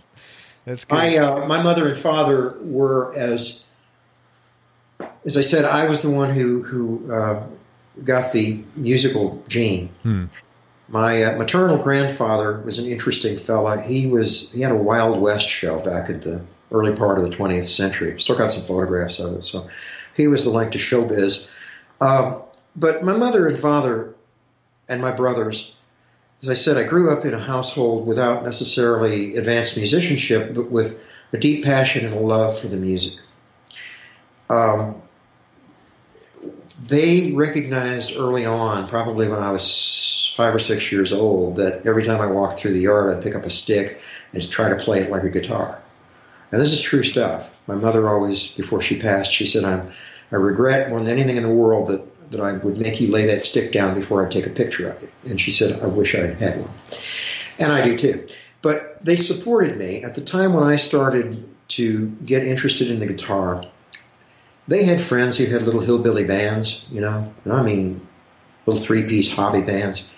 But they would take me to their houses. And so I grew up around older people learning how to do this thing. And then when it came time for me to get out and really get an opportunity to perform, they took me. And Peoria was a river city, a manufacturing city, a whiskey city, a steel city. And there was a ton of music there because Caterpillar Tractor was headquartered there. And a lot of Southern people moved up there before the war for employment. That's how my dad wound up there from Kentucky. There were tons of bars. And there were VFWs. And there were things like that in the South you might have the church influence on music, but in the Midwest it was different. So the place to learn and develop those skills was by playing those places. The VFWs, you might luck up and get a Sunday afternoon gig, but most of them were 9 to 1. My mom and dad never missed a night, ever, that one or the other, and mainly both, were not present and accounted for in any gin joint that I played in. And my dad was a truck driver. He worked hard. I don't ever remember him not having 2 jobs until he finally retired. But my mom was a homemaker, and I could not have ever wished for more supportive parents who were not pushy showbiz parents. They recognized my passion. They supported it and encouraged it. And the same with my brothers. My brothers, I was the little brother. There was 10 years difference between me and my next older brother. And I think they were proud of me. I think they wanted me to succeed. More than anything else now, I realize what they gave to me was my freedom at 19.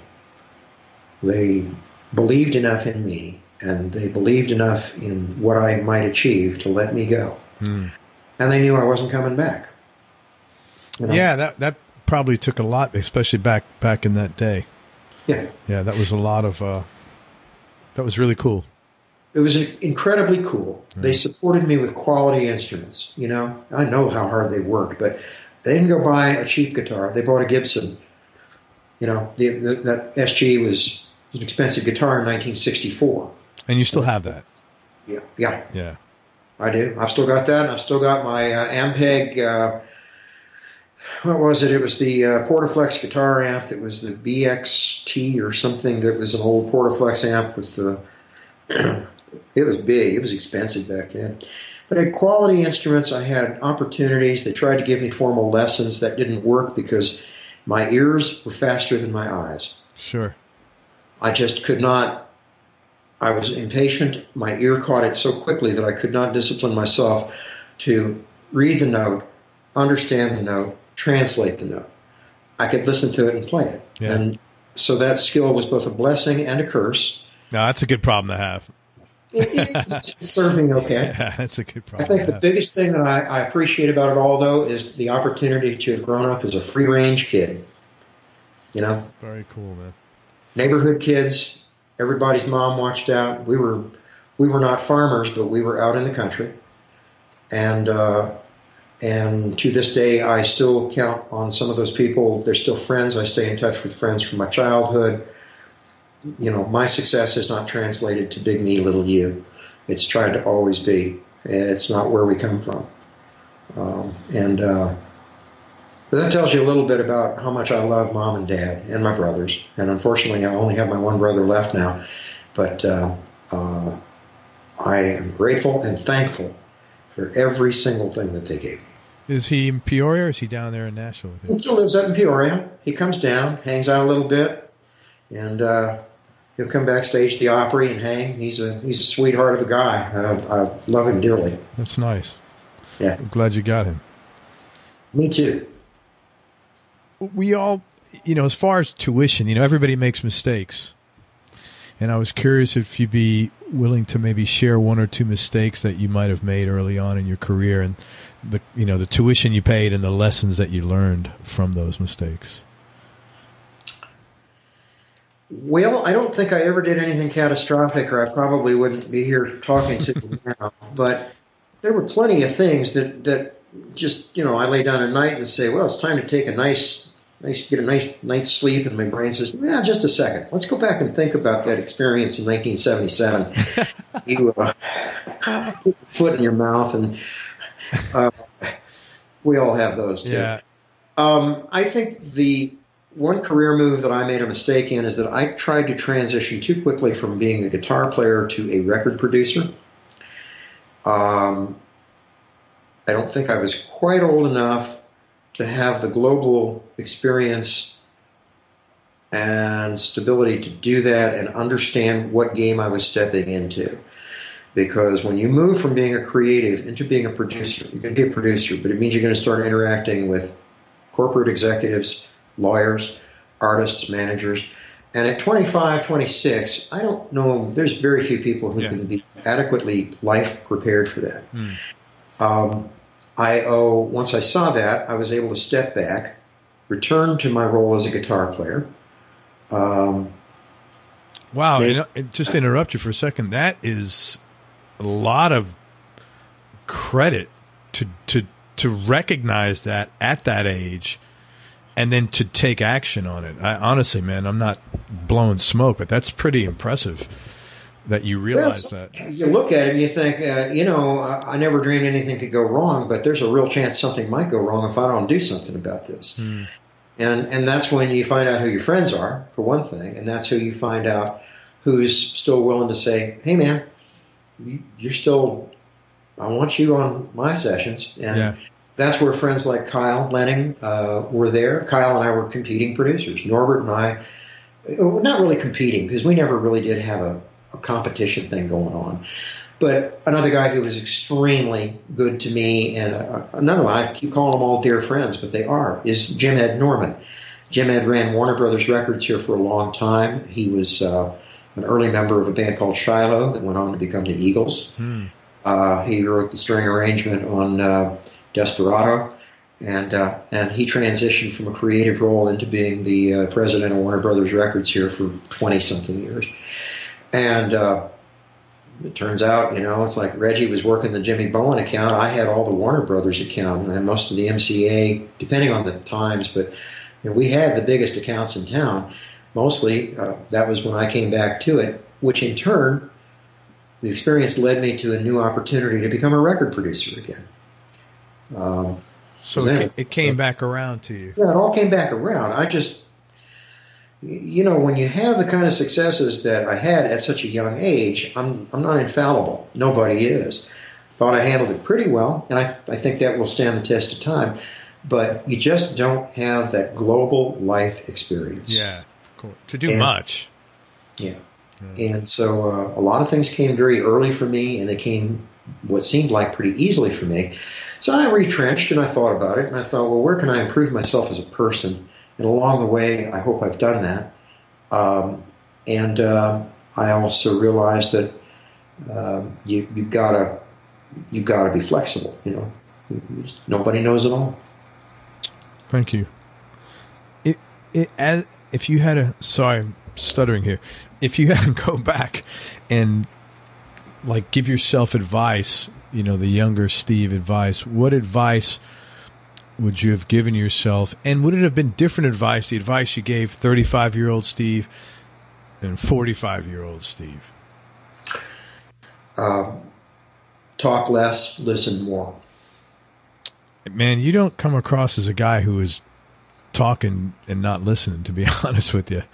You come across as a very well thought out observer of things. I don't think at any age you can ever go wrong by being a listener and not a talker. Yeah, this is true. I think that's the best advice is to, it all goes back to that whole philosophy I've got about you're going to learn more from observing and listening and being around people and treasure those people who came before you. Respect them, treasure your time with them, because they will teach you something that you will glean that will be applicable in your career. And someday it will sneak up on you and you'll go, I wonder what made you think of that? And you might tie it back to a memory of a conversation with somebody. Maybe it won't. But I think that's good advice today, good advice then, good advice to anybody, anywhere, anytime. Never stop trying to learn. I don't read notes, but I just ordered. I've already loaned the book out to my son, so I've forgotten the name of the arranger, but it's a book on basic arranging templates. I don't want to stop learning. I've got things I want to start mapping out. Technology is going to make this a lot easier for me as a non-reader, but I can hear it all in my head. Now what I want to begin to understand at this point in my life is, how do I get it from here? It's the inverse of what I talked about earlier. I want to get it now from my head, through my hands, and on the paper. Yeah. Let's switch and talk about gear for a little bit. And if you don't mind, if we could talk about electric, because I know nothing about acoustic, and I don't even want to pretend. What would be, and man, you've probably got so many cool guitars. What's like your go-to guitar now, and what other two might round out your top three? Well, forever, my old Stratocasters. I've got old Stratocasters. The one that I used on the Dan and John records, I played that guitar forever and ever, and it will always be my Buddy Holly guitar. Buddy Holly probably had, we didn't talk about this, but I'll throw it out there. Buddy Holly pushed me over the edge at that age where I was 6 years old.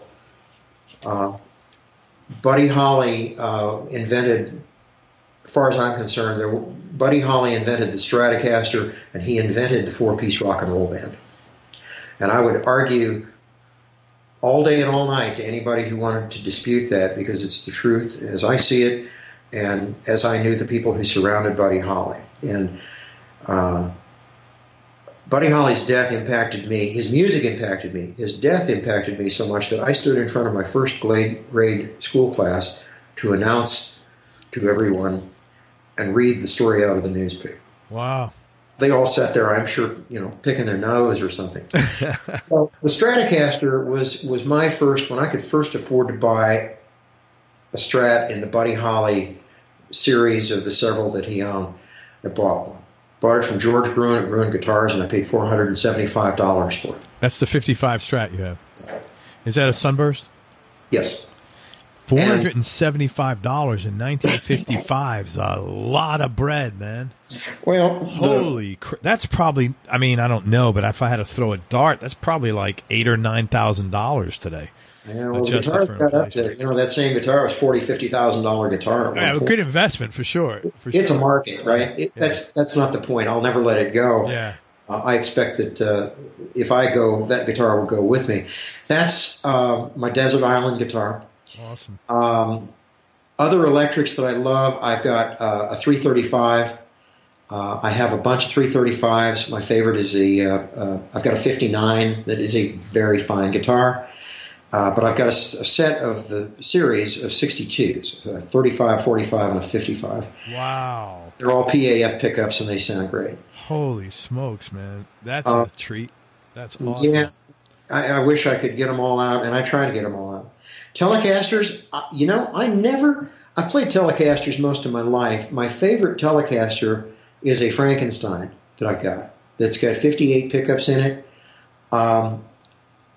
And it's got a Actually, it has a 58 pickup in the back. It's got probably a mid-70s Stratocaster pickup in the front. And it has a Bigsby B-bender on it, which is actually called a palm pedal.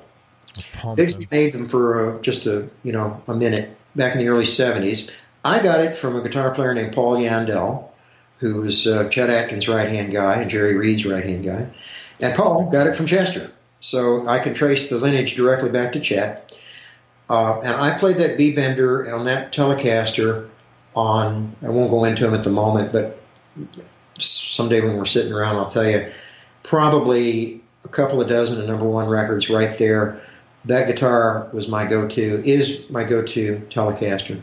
I had a Frankenstein, another one that I had that I used in the studio a lot, which was a fine guitar. But it was just different. The B-bender guitar is good for certain things, and it's hard not to use that feature when you're playing that guitar, especially with the palm pedal. If you ever look those up, you'll see, because it's actually got levers sticking out on the top of the guitar. But anyway, those are great. I have a Paul Reed Smith that is Paul will kill me if I don't remember the year, but I want to say it's an 86. It's an early one with a solid maple top. It's not book matched two-piece. It's one of the one-piece tops. Magnificent guitar. It's a Strat style? Well, it's the PRS. It's the early original PRS style. And that's a wonderful guitar that does wonderful things. Trying to think of what else. You get past, everybody ought to have in their case, I don't have a Les Paul that I love. I would love the SG. Everybody has to have a Strat. You have to have a Tele. You have to have a 335, and you have to have a Les Paul or equivalent. And that Les Paul equivalent for me is the PRS. Man, those are some awesome guitars. That's what made you get the 335, 345, and the 355. Was that like a good with celebration? It sounds like almost like, hey man, I got a bunch of dough and I'm gonna I'm on a mission. Yeah, this is like my present to myself. Over time period, they just happened to be. It really lucked into it. Vince, we haven't done it in a long time, but occasionally Vince and I would show up down at Gruen, George's shop at the same time, and Vince can't pass by a guitar without buying it. I mean, you've heard of his collection, I'm sure. Yeah. And it's staggering. But it would be like, he'd say, "You can buy it?" And I said, "Well, I don't know." He says, "Well, if you're not, I'm going to." I go, "Well, maybe I better buy this."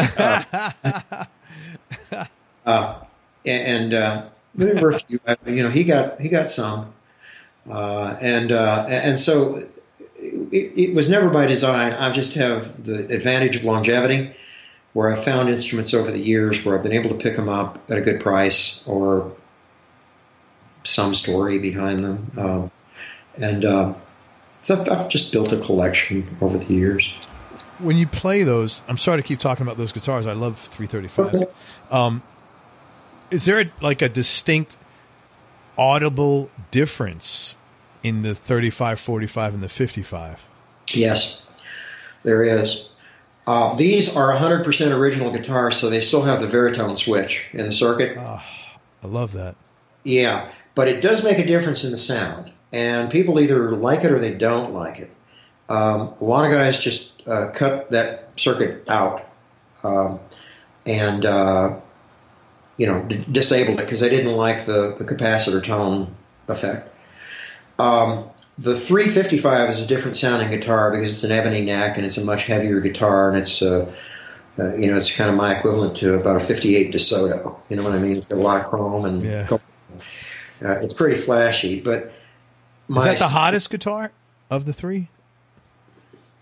I think I've never sat down and really measured output and everything like that, but my favorite of the three is the 335, and it's actually the 62 is probably my favorite. The 59 is a great guitar too. Don't get me wrong; it's wonderful, but the 335 is a stop tail, factory stop tail, and it's just a great guitar. And yes, there's a big difference, at least that I hear, between the PAFs and the mid 60s switch over to the humbucking pickup of that era. So, what? I'm sure you got tons of cool stories with these. Is there one story that you could share that's like the coolest guitar story of how you acquired the guitar? oh boy, I'd really have to think about that. I didn't like win anything in a poker game. I don't have any really good couple stories. I'll tell you a good story. I saved a Gretsch anniversary model, and it's an interesting story because those were not pretty guitars. They were two-tone green, pea green color. And as a tip of the hat to Porter Wagoner's song "Green Green Grass at Home," I always refer to this as the Green Green Gretsch from home when I would take it into the studio. But this guitar came to my attention from a piano player who walked into the studio, and he says, "Hey, there's a guitar out in the dumpster out there." I said, "Really?" And he said, "Yeah, it's in like a grayish case." And he was a country guy, and so I didn't understand grayish. I thought he meant, with his accent, Gretsch, grayish. Oh. And we went out and we fished it out, and sure enough, here's this lonely little anniversary model, and the neck had come off of it. And I said, well, I'm going to take this home and baby it up. So I took it to my friend Joe Glazer here, who's the... I know Joe. Yeah. Joe, what can I say? And he remounted the neck, and I put a Bixby on it. And it's still got one orphan oddball tuning key on it, and it's missing a knob, and I love the guitar. I love the way it sounds, I love the way it plays, and mostly I love because I felt like I saved it from a dismal ending. That's like getting a kitty at the shelter, man. Yeah, it was. I feel good about having saved that one from the crusher. Yeah, man. And others, I've got a couple of acoustic guitars that have stories. One of which I got through Chet. I didn't buy it from Chet, but there were 4 of them in town. There's a Hernandez who made mostly classical guitars, and they built some dreadnoughts. 4 came to town. Chester kept one, Johnny Christopher got one, Bobby Thompson got one, and I got one. To the best of my knowledge, I may have the only one left here. And that was a go-to acoustic guitar for ages. Very cool. Thank you. Music-wise, actually, I'm going to ask you one more question about guitar. You still are clearly really enjoy playing. I mean, you hold, like, when I just asked you about guitars, your whole body language was like really energetic and you're kind of glowing. What is this enthusiasm? Like, what do you get emotionally out of picking up the guitar and playing it? It's an extension of myself. I think a lot of guitar players will tell you that if they think it's part of your body. Your body conforms to the guitar. It's why we all hunch over and why we've all got bad backs and bad necks. It becomes a part of your life and an extension of who you are, an extension of your hands and your arms and your torso. It brings me great comfort. I keep one around as close as I can whenever I can. And sometimes I will sit and something will just flash through my mind. I go to the guitar and I figure it out. And I think, okay, now I know how to do that. Okay, that's cool. And I'll put the guitar down and I'll walk away. Other times I might sit and play for an hour. Other times, you walk in on a session or you walk into like the Opry gig, you walk in, you pick up the guitar, you go play, and that's it. It's just that it's part of who we are. I think I can safely say that for just about every guitar player there is. Does anybody ever walk into you in your office in the Opry and you're playing guitar and look at you like, what the hell's going on? No, they encourage me. I used to tell all the young guys and a couple of the younger people, a couple of the young women, I said, listen, if you got a guitar, bring it in one day and I'll get out my setup kit and we'll sit here and we'll set it up for you. We'll adjust the bridge and bring it in. Let me look at it here. Let me show you this little thing here. I was always inspired by Chet Atkins about that because Chet always kept a guitar within an arm's length. And Chester was always playing. And he was quick to acknowledge that, there's an old saying that's been quoted the way to say, if you go a day without playing the guitar, you can tell it. If you go 2 days, your friends can tell it. But if you go 3 days, everybody can tell it. And when Chet was so ill toward the end of his life, he still kept guitars around. He couldn't play them. But if any guitar player went in to visit with Chester, it would be, pick up that guitar and play me a little Wildwood Flower or something. Play me a little something. What are you working on? And it was important for him, and I don't know, maybe that rubbed off on me because I remember the stories and I'm telling them to you now, so it must have had some deep impact. I'm sure piano players feel the same way about it. I think there's a connection that happens, and it's a connection that's very deep in the brain, and it has to do with fractals and DNA, and I could theorize and justify all day long. All I know is it makes me happy.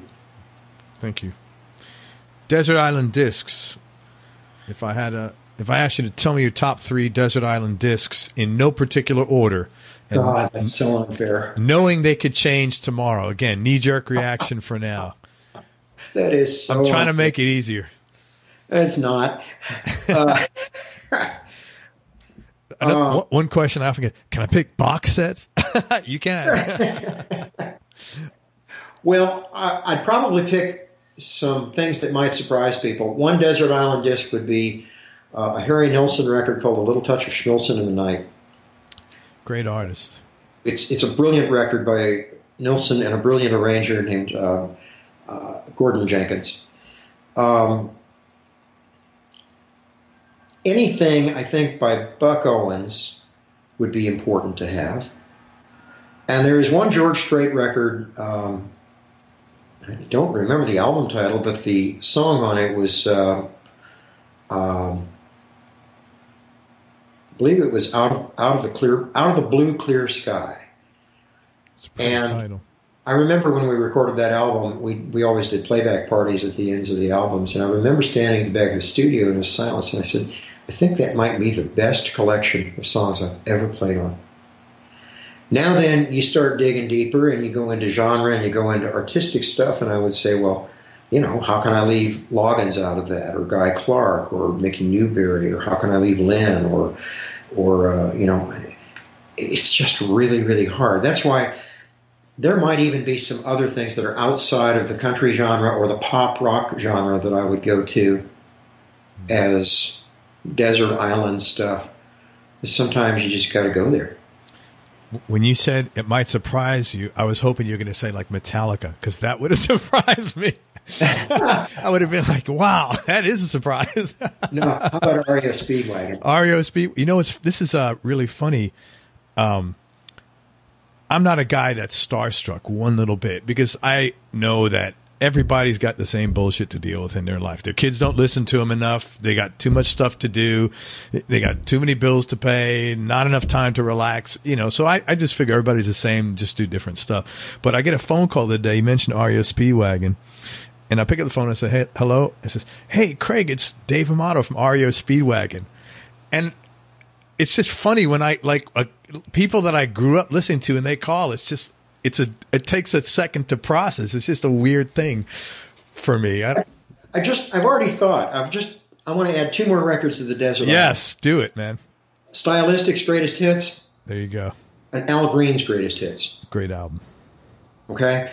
There you go. That's how fast this can turn. And on that, I was only being partially flippant when I said REO Speedwagon, because they caught a lot of flack, as did Journey and a lot of other people for in their day. I go back and I listen to those records now with a different set of headphones on, and I recognize that was pretty damn good music. Yeah. Hey, it's just still around. Yeah. And just like the stuff, you could go and say, Bee Gees stuff. They caught so much crap for being what they were, but when I listen to them now, I'm thinking, wait a minute. Alba Galutin and Barry Gibb and those guys, they knew something we didn't know. Yeah. Okay? You just don't get lucky that often. No. That man, I like that. That is true. And I'll make that observation about a lot of producers that people, in particular, I can speak now about him because he's gone, and I speak with him with great reverence, is Rick Hall down in Muscle Shoals. Rick used to get, Rick cut all kinds of amazing records, but he had that reputation of being one of those guys that would really beat people up hard. But I was working down there for Rick one time, and we were walking down the hallway, and I'm looking at Otis Redding and the Osmonds and Mac Davis and then, all these R&B artists and everything. And I said, you know something? People can say what they want to say about Rick, but nobody gets this lucky this often. He knows something that we don't know. He may not be articulate in how he can say it or bring it to pass, but he knows something that we don't understand. I like that. You just don't get lucky that often. No. What's something you've learned about yourself along this journey, Steve? That I'm far from perfect. That there are things that I wish I could play and wish I had studied that I didn't, and I regret that.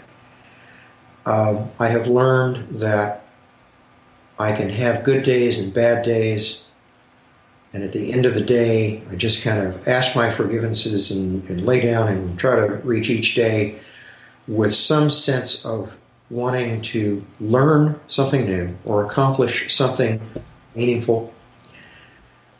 I wish I had been more patient over the years. I wish sometimes that I had taken a lot of things more seriously than I did.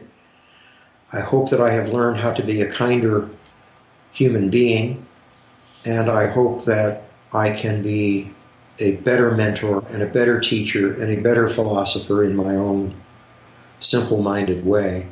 I've learned, though, that I don't have all the answers. But I've also learned nobody else does either. Thanks, man. That's very genuine. What's your best childhood memory? Being happy. Just being, like I said, a free-range kid. Growing up in a good time where there was I grew up in a loving family, supportive family, good values, fun times, and as far as musically, it was that wonderful opportunity to live in a world, like I said, when we'd hear Johnny Mathis next to Johnny Cash on the radio. I loved it all. I loved every bit of it. People can knock Pat Boone, but I loved it when Mom played Pat Boone records. Right? I mean, the guy was a great singer. He was a great singer. He was a product of somebody, his record company, and Randy Wood, the guy that ran the company, said, I see a market. I can make money if I take Little Richard, right, Tutti Frutti, and I go record him on Pat Boone. I'm not going to condemn him for that. The guy was just what it was. So I had great memories of a diverse musical childhood around people that were good values, good fun memories. Tell me something about yourself people would either be surprised to hear or might find a little odd. Well, I don't know how odd I am. That depends on who you're talking to. I always feel like I need to ask the spouse this question. It's like if you ask my wife, she'd probably be there for about an hour with a list, and I'd be like maybe one or two things, Well, I tend to have kind of a wicked, eccentric sense of humor, which my daughter has inherited, which doesn't always go over really well. Sometimes what I think is kind of clever and funny goes right past the intended recipient. That's why you like the British. Yeah, I mean, I enjoy anybody I enjoy sharp minds. I endeavor to stay even with them, and I always learn something from them. I have, my hobbies are simple. I'm trying to get back to where I have hobbies, but I love, oddly enough, I've got a real affection for mechanical things like cars. Love old cars, love tinkering with cars, don't know enough about them. I love trains. I love everything about it. I love aircraft. It occurred to me that I have a sort of a trend here line where I'm connected to things that go bang, bang, boom, boom, like little kids. I love photography. I love architecture. I love design. I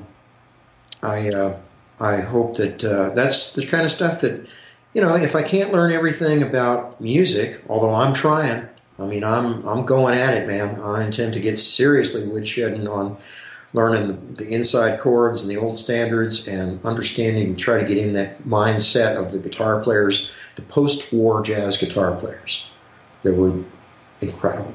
And I could go on with a list, but there were so many of them, and they were great. These were the guys that came back from the war, having been exposed to different kinds of music in Europe and wherever they were. And American art and entertainment and design and culture, some of the greatest years were those years following World War II. Some of Broadway's greatest musicals, some of the greatest paintings ever done, the Jackson Pollocks, the greatest, some of the greatest literary works. Some of the greatest stuff that was done came out of that period of time, as well as technological innovation, the brilliance of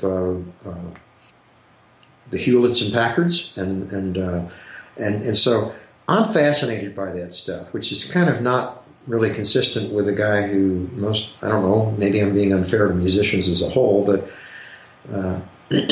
I really appreciate it when I can hook up with a pal who can sit down and we can talk about Florence Knoll's influence on design and furniture, and we can talk Mies van der Rohe, and we can talk about Ray and Charles Ames, and actually, talk about the architecture, the buildings, the design, the innovation, things like that. What's interesting is that your job, which is like a hobby for a guy like me, is a kinesthetic, a feeling based. All your hobbies are visual. Yeah, I'm definitely a visual guy. Really interesting. That was very interesting. Algebra. I could not grasp algebra in the abstract at all, which probably explains why I could never accept learning how to read music, because that's very much a mathematical brain that's making that happen. And yet, geometry, I'm pretty good at. I can take a look at something and size it up and say, well, I think this is what's going to happen. So I'm a visual person. Yeah, but you're also the auditory and the kinesthetic with the music. That's interesting, man. Oh, I sit down. I used to drive people crazy in corporate meetings because I'd grab a piece of paper and say, look, this is what I'm talking about. It looks like this, I'd say, here you go. Or I'd sketch a little Venn chart or something and say, this is what you do, Can you see what I'm talking about? And they'd all look at me like I had just grown a third arm or something. Most important person in your life? My wife. How long you all been together? Coming up on 35 years. Congratulations. That's a major accomplishment, man. More than your 150 gold and platinum records. She is the most important thing in the world to me. Next in line are my kids. But without my wife, probably none of this would have happened. Biggest business or personal win? Life. In general. Good for you. Yeah. Man. Yeah.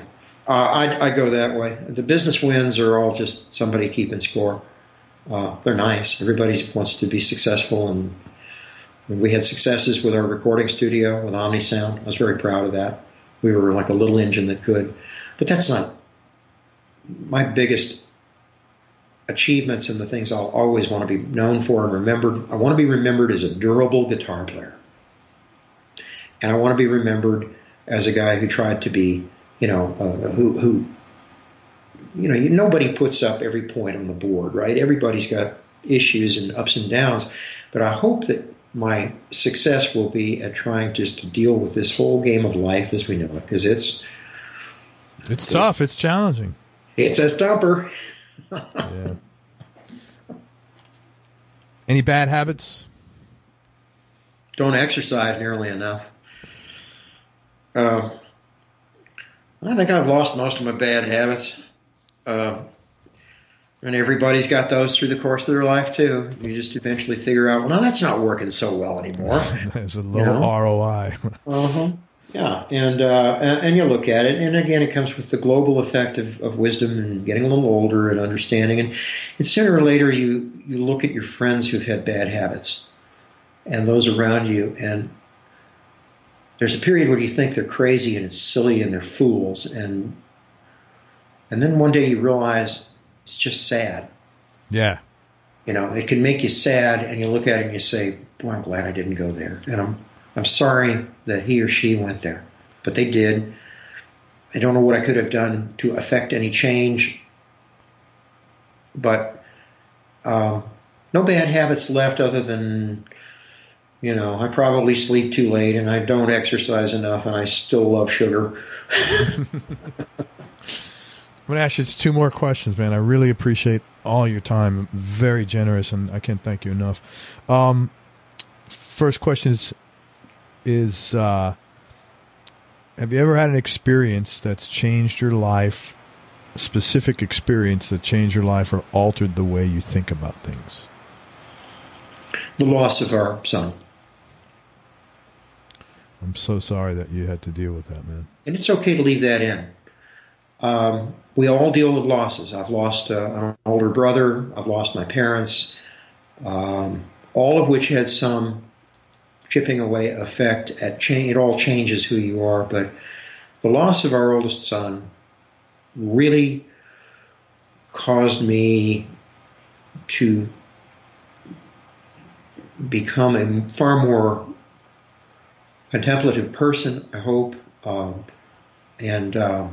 could go on. This is a whole other topic, and I don't want to get into, putting my beliefs into this interview so much as to try to force others to accept or even listen to them. That's a big deal, though. Other life-changing event? The day I drove from Peoria, Illinois to Nashville, Tennessee. I thought you were going to say that, actually. June 5th, 1972. What was it? June 5th? June 5th? June 5th, 1972, in a 68 Plymouth Roadrunner. Dude, your memory is pretty tack sharp. That's impressive. Last question, man. And again, I really enjoy this, and I can't thank you enough. What has been the biggest change in your personality over the last 10 years, and how much of this change has been deliberate, and how much is a natural part of aging? I hope that the biggest change that I have made is patience. I hope that I've learned to become a more patient and a more open-minded person. I've still got my bad days like everybody else when somebody says something that will really piss me off. And I'm not perfect, Sometimes I'll react, but I try not to react. I try really to gauge my responses, to be patient, to understand that others may have an opinion that does not line up with mine. And it's hard to do, but eventually you got to get to the point where you accept the reality that, they might be right. Yeah, for sure. And when that's confirmed, then you've justified your thoughts and you affirmed your belief, and it's come to pass, and that's good. So I hope that's where it is. I hope it continues to get better, and I hope that's the case I wish that were the case for mankind, but it's something that I try to remind younger musicians. It'll take them time, younger people. It takes all of us. Some people never get there. I may never get all the way there. I'm just doing the best I can. I put every day the foot in front of the other, and that's all you can do, man. Gratitude. Be grateful. I think I'm more grateful now than I've ever been before, and. I've said this before, that when you start out in a business like I've been in my whole life, you start with a great big bunch of ego. You got to, because you're coming in to prove that you're the new fast gun in town. You got to have some ego, because that's what's going to sustain you through the idea of saying, "Oh, I can do this." I'm your guy. You don't worry too much about dignity at that point, because somebody catches you in a moment of very not dignified behavior, it tends to be forgiven as youthful exuberance. My aspiration here, as the years go by, is to wind up with exactly the opposite proportion, where I wind up with a whole bunch of dignity and a little tiny bit of ego. That's how I'd like to do it. I'd like to see those paths cross. I think they've already crossed. And so if I can pull that off, I'll be going away. I'm hoping I've still got a whole bunch more years to keep working on this, because it's a work in progress. Man, I'm sure you do. I'm sure you do have a ton of time. Listen, I want to just tell some people where some of the stuff you're involved in and to where they could find you. First of all, Steve's the music director again of the Grand Ole Opry. Support the Opry. If you're in the Nashville or want to go to Nashville and see some good shows, he works very hard at trying to deliver a good performance. He's also responsible for the CMA Awards and the CMA Christmas Show, which have both won and been recognized in the industry. And he also is passionate about the Brain and Behavior Research Foundation out in California. And if you want to check that out, it's bbrfoundation.org. Man, I can't thank you enough for your time. I really, really appreciate you. So generous and candid. Any parting words of wisdom? No, but I want to thank you from the bottom of my heart for including me in this initiative. I think it's wonderful that you're doing it. I applaud and admire you for doing good work here and getting the documentation right from the various horses and their mouths. Thanks very much. It's been my pleasure and my privilege. Thank you so much. I appreciate it. Feelings mutual. Everybody, thank you so much for listening. I hope you enjoyed this interview as much as I did. Listen to it again. There's a lot of good learning points in here on so many different areas about musicianship, business, and success, and just being real. And thanks again to Steve Gibson for spending time with us. I genuinely appreciate it. Go to everyonelovesguitar.com. Sign up to get notified about future episodes along with some early product announcements. And remember, happiness is a choice, so choose wisely. Be nice. Go play your guitar and have some fun. Till next time, peace and love, and I am out. We hope you enjoyed this show. If you did, subscribe to the Everyone Loves Guitar podcast, and you can do this online at everyonelovesguitar.com or on iTunes. And if you like the show, please leave us a 5-star positive review. The more 5-star reviews we get, the higher our show ranks, and higher rankings mean we get to continue speaking with cool, interesting guests on our show. We'll see you on the next episode, and until then, keep playing your guitar and have fun making music.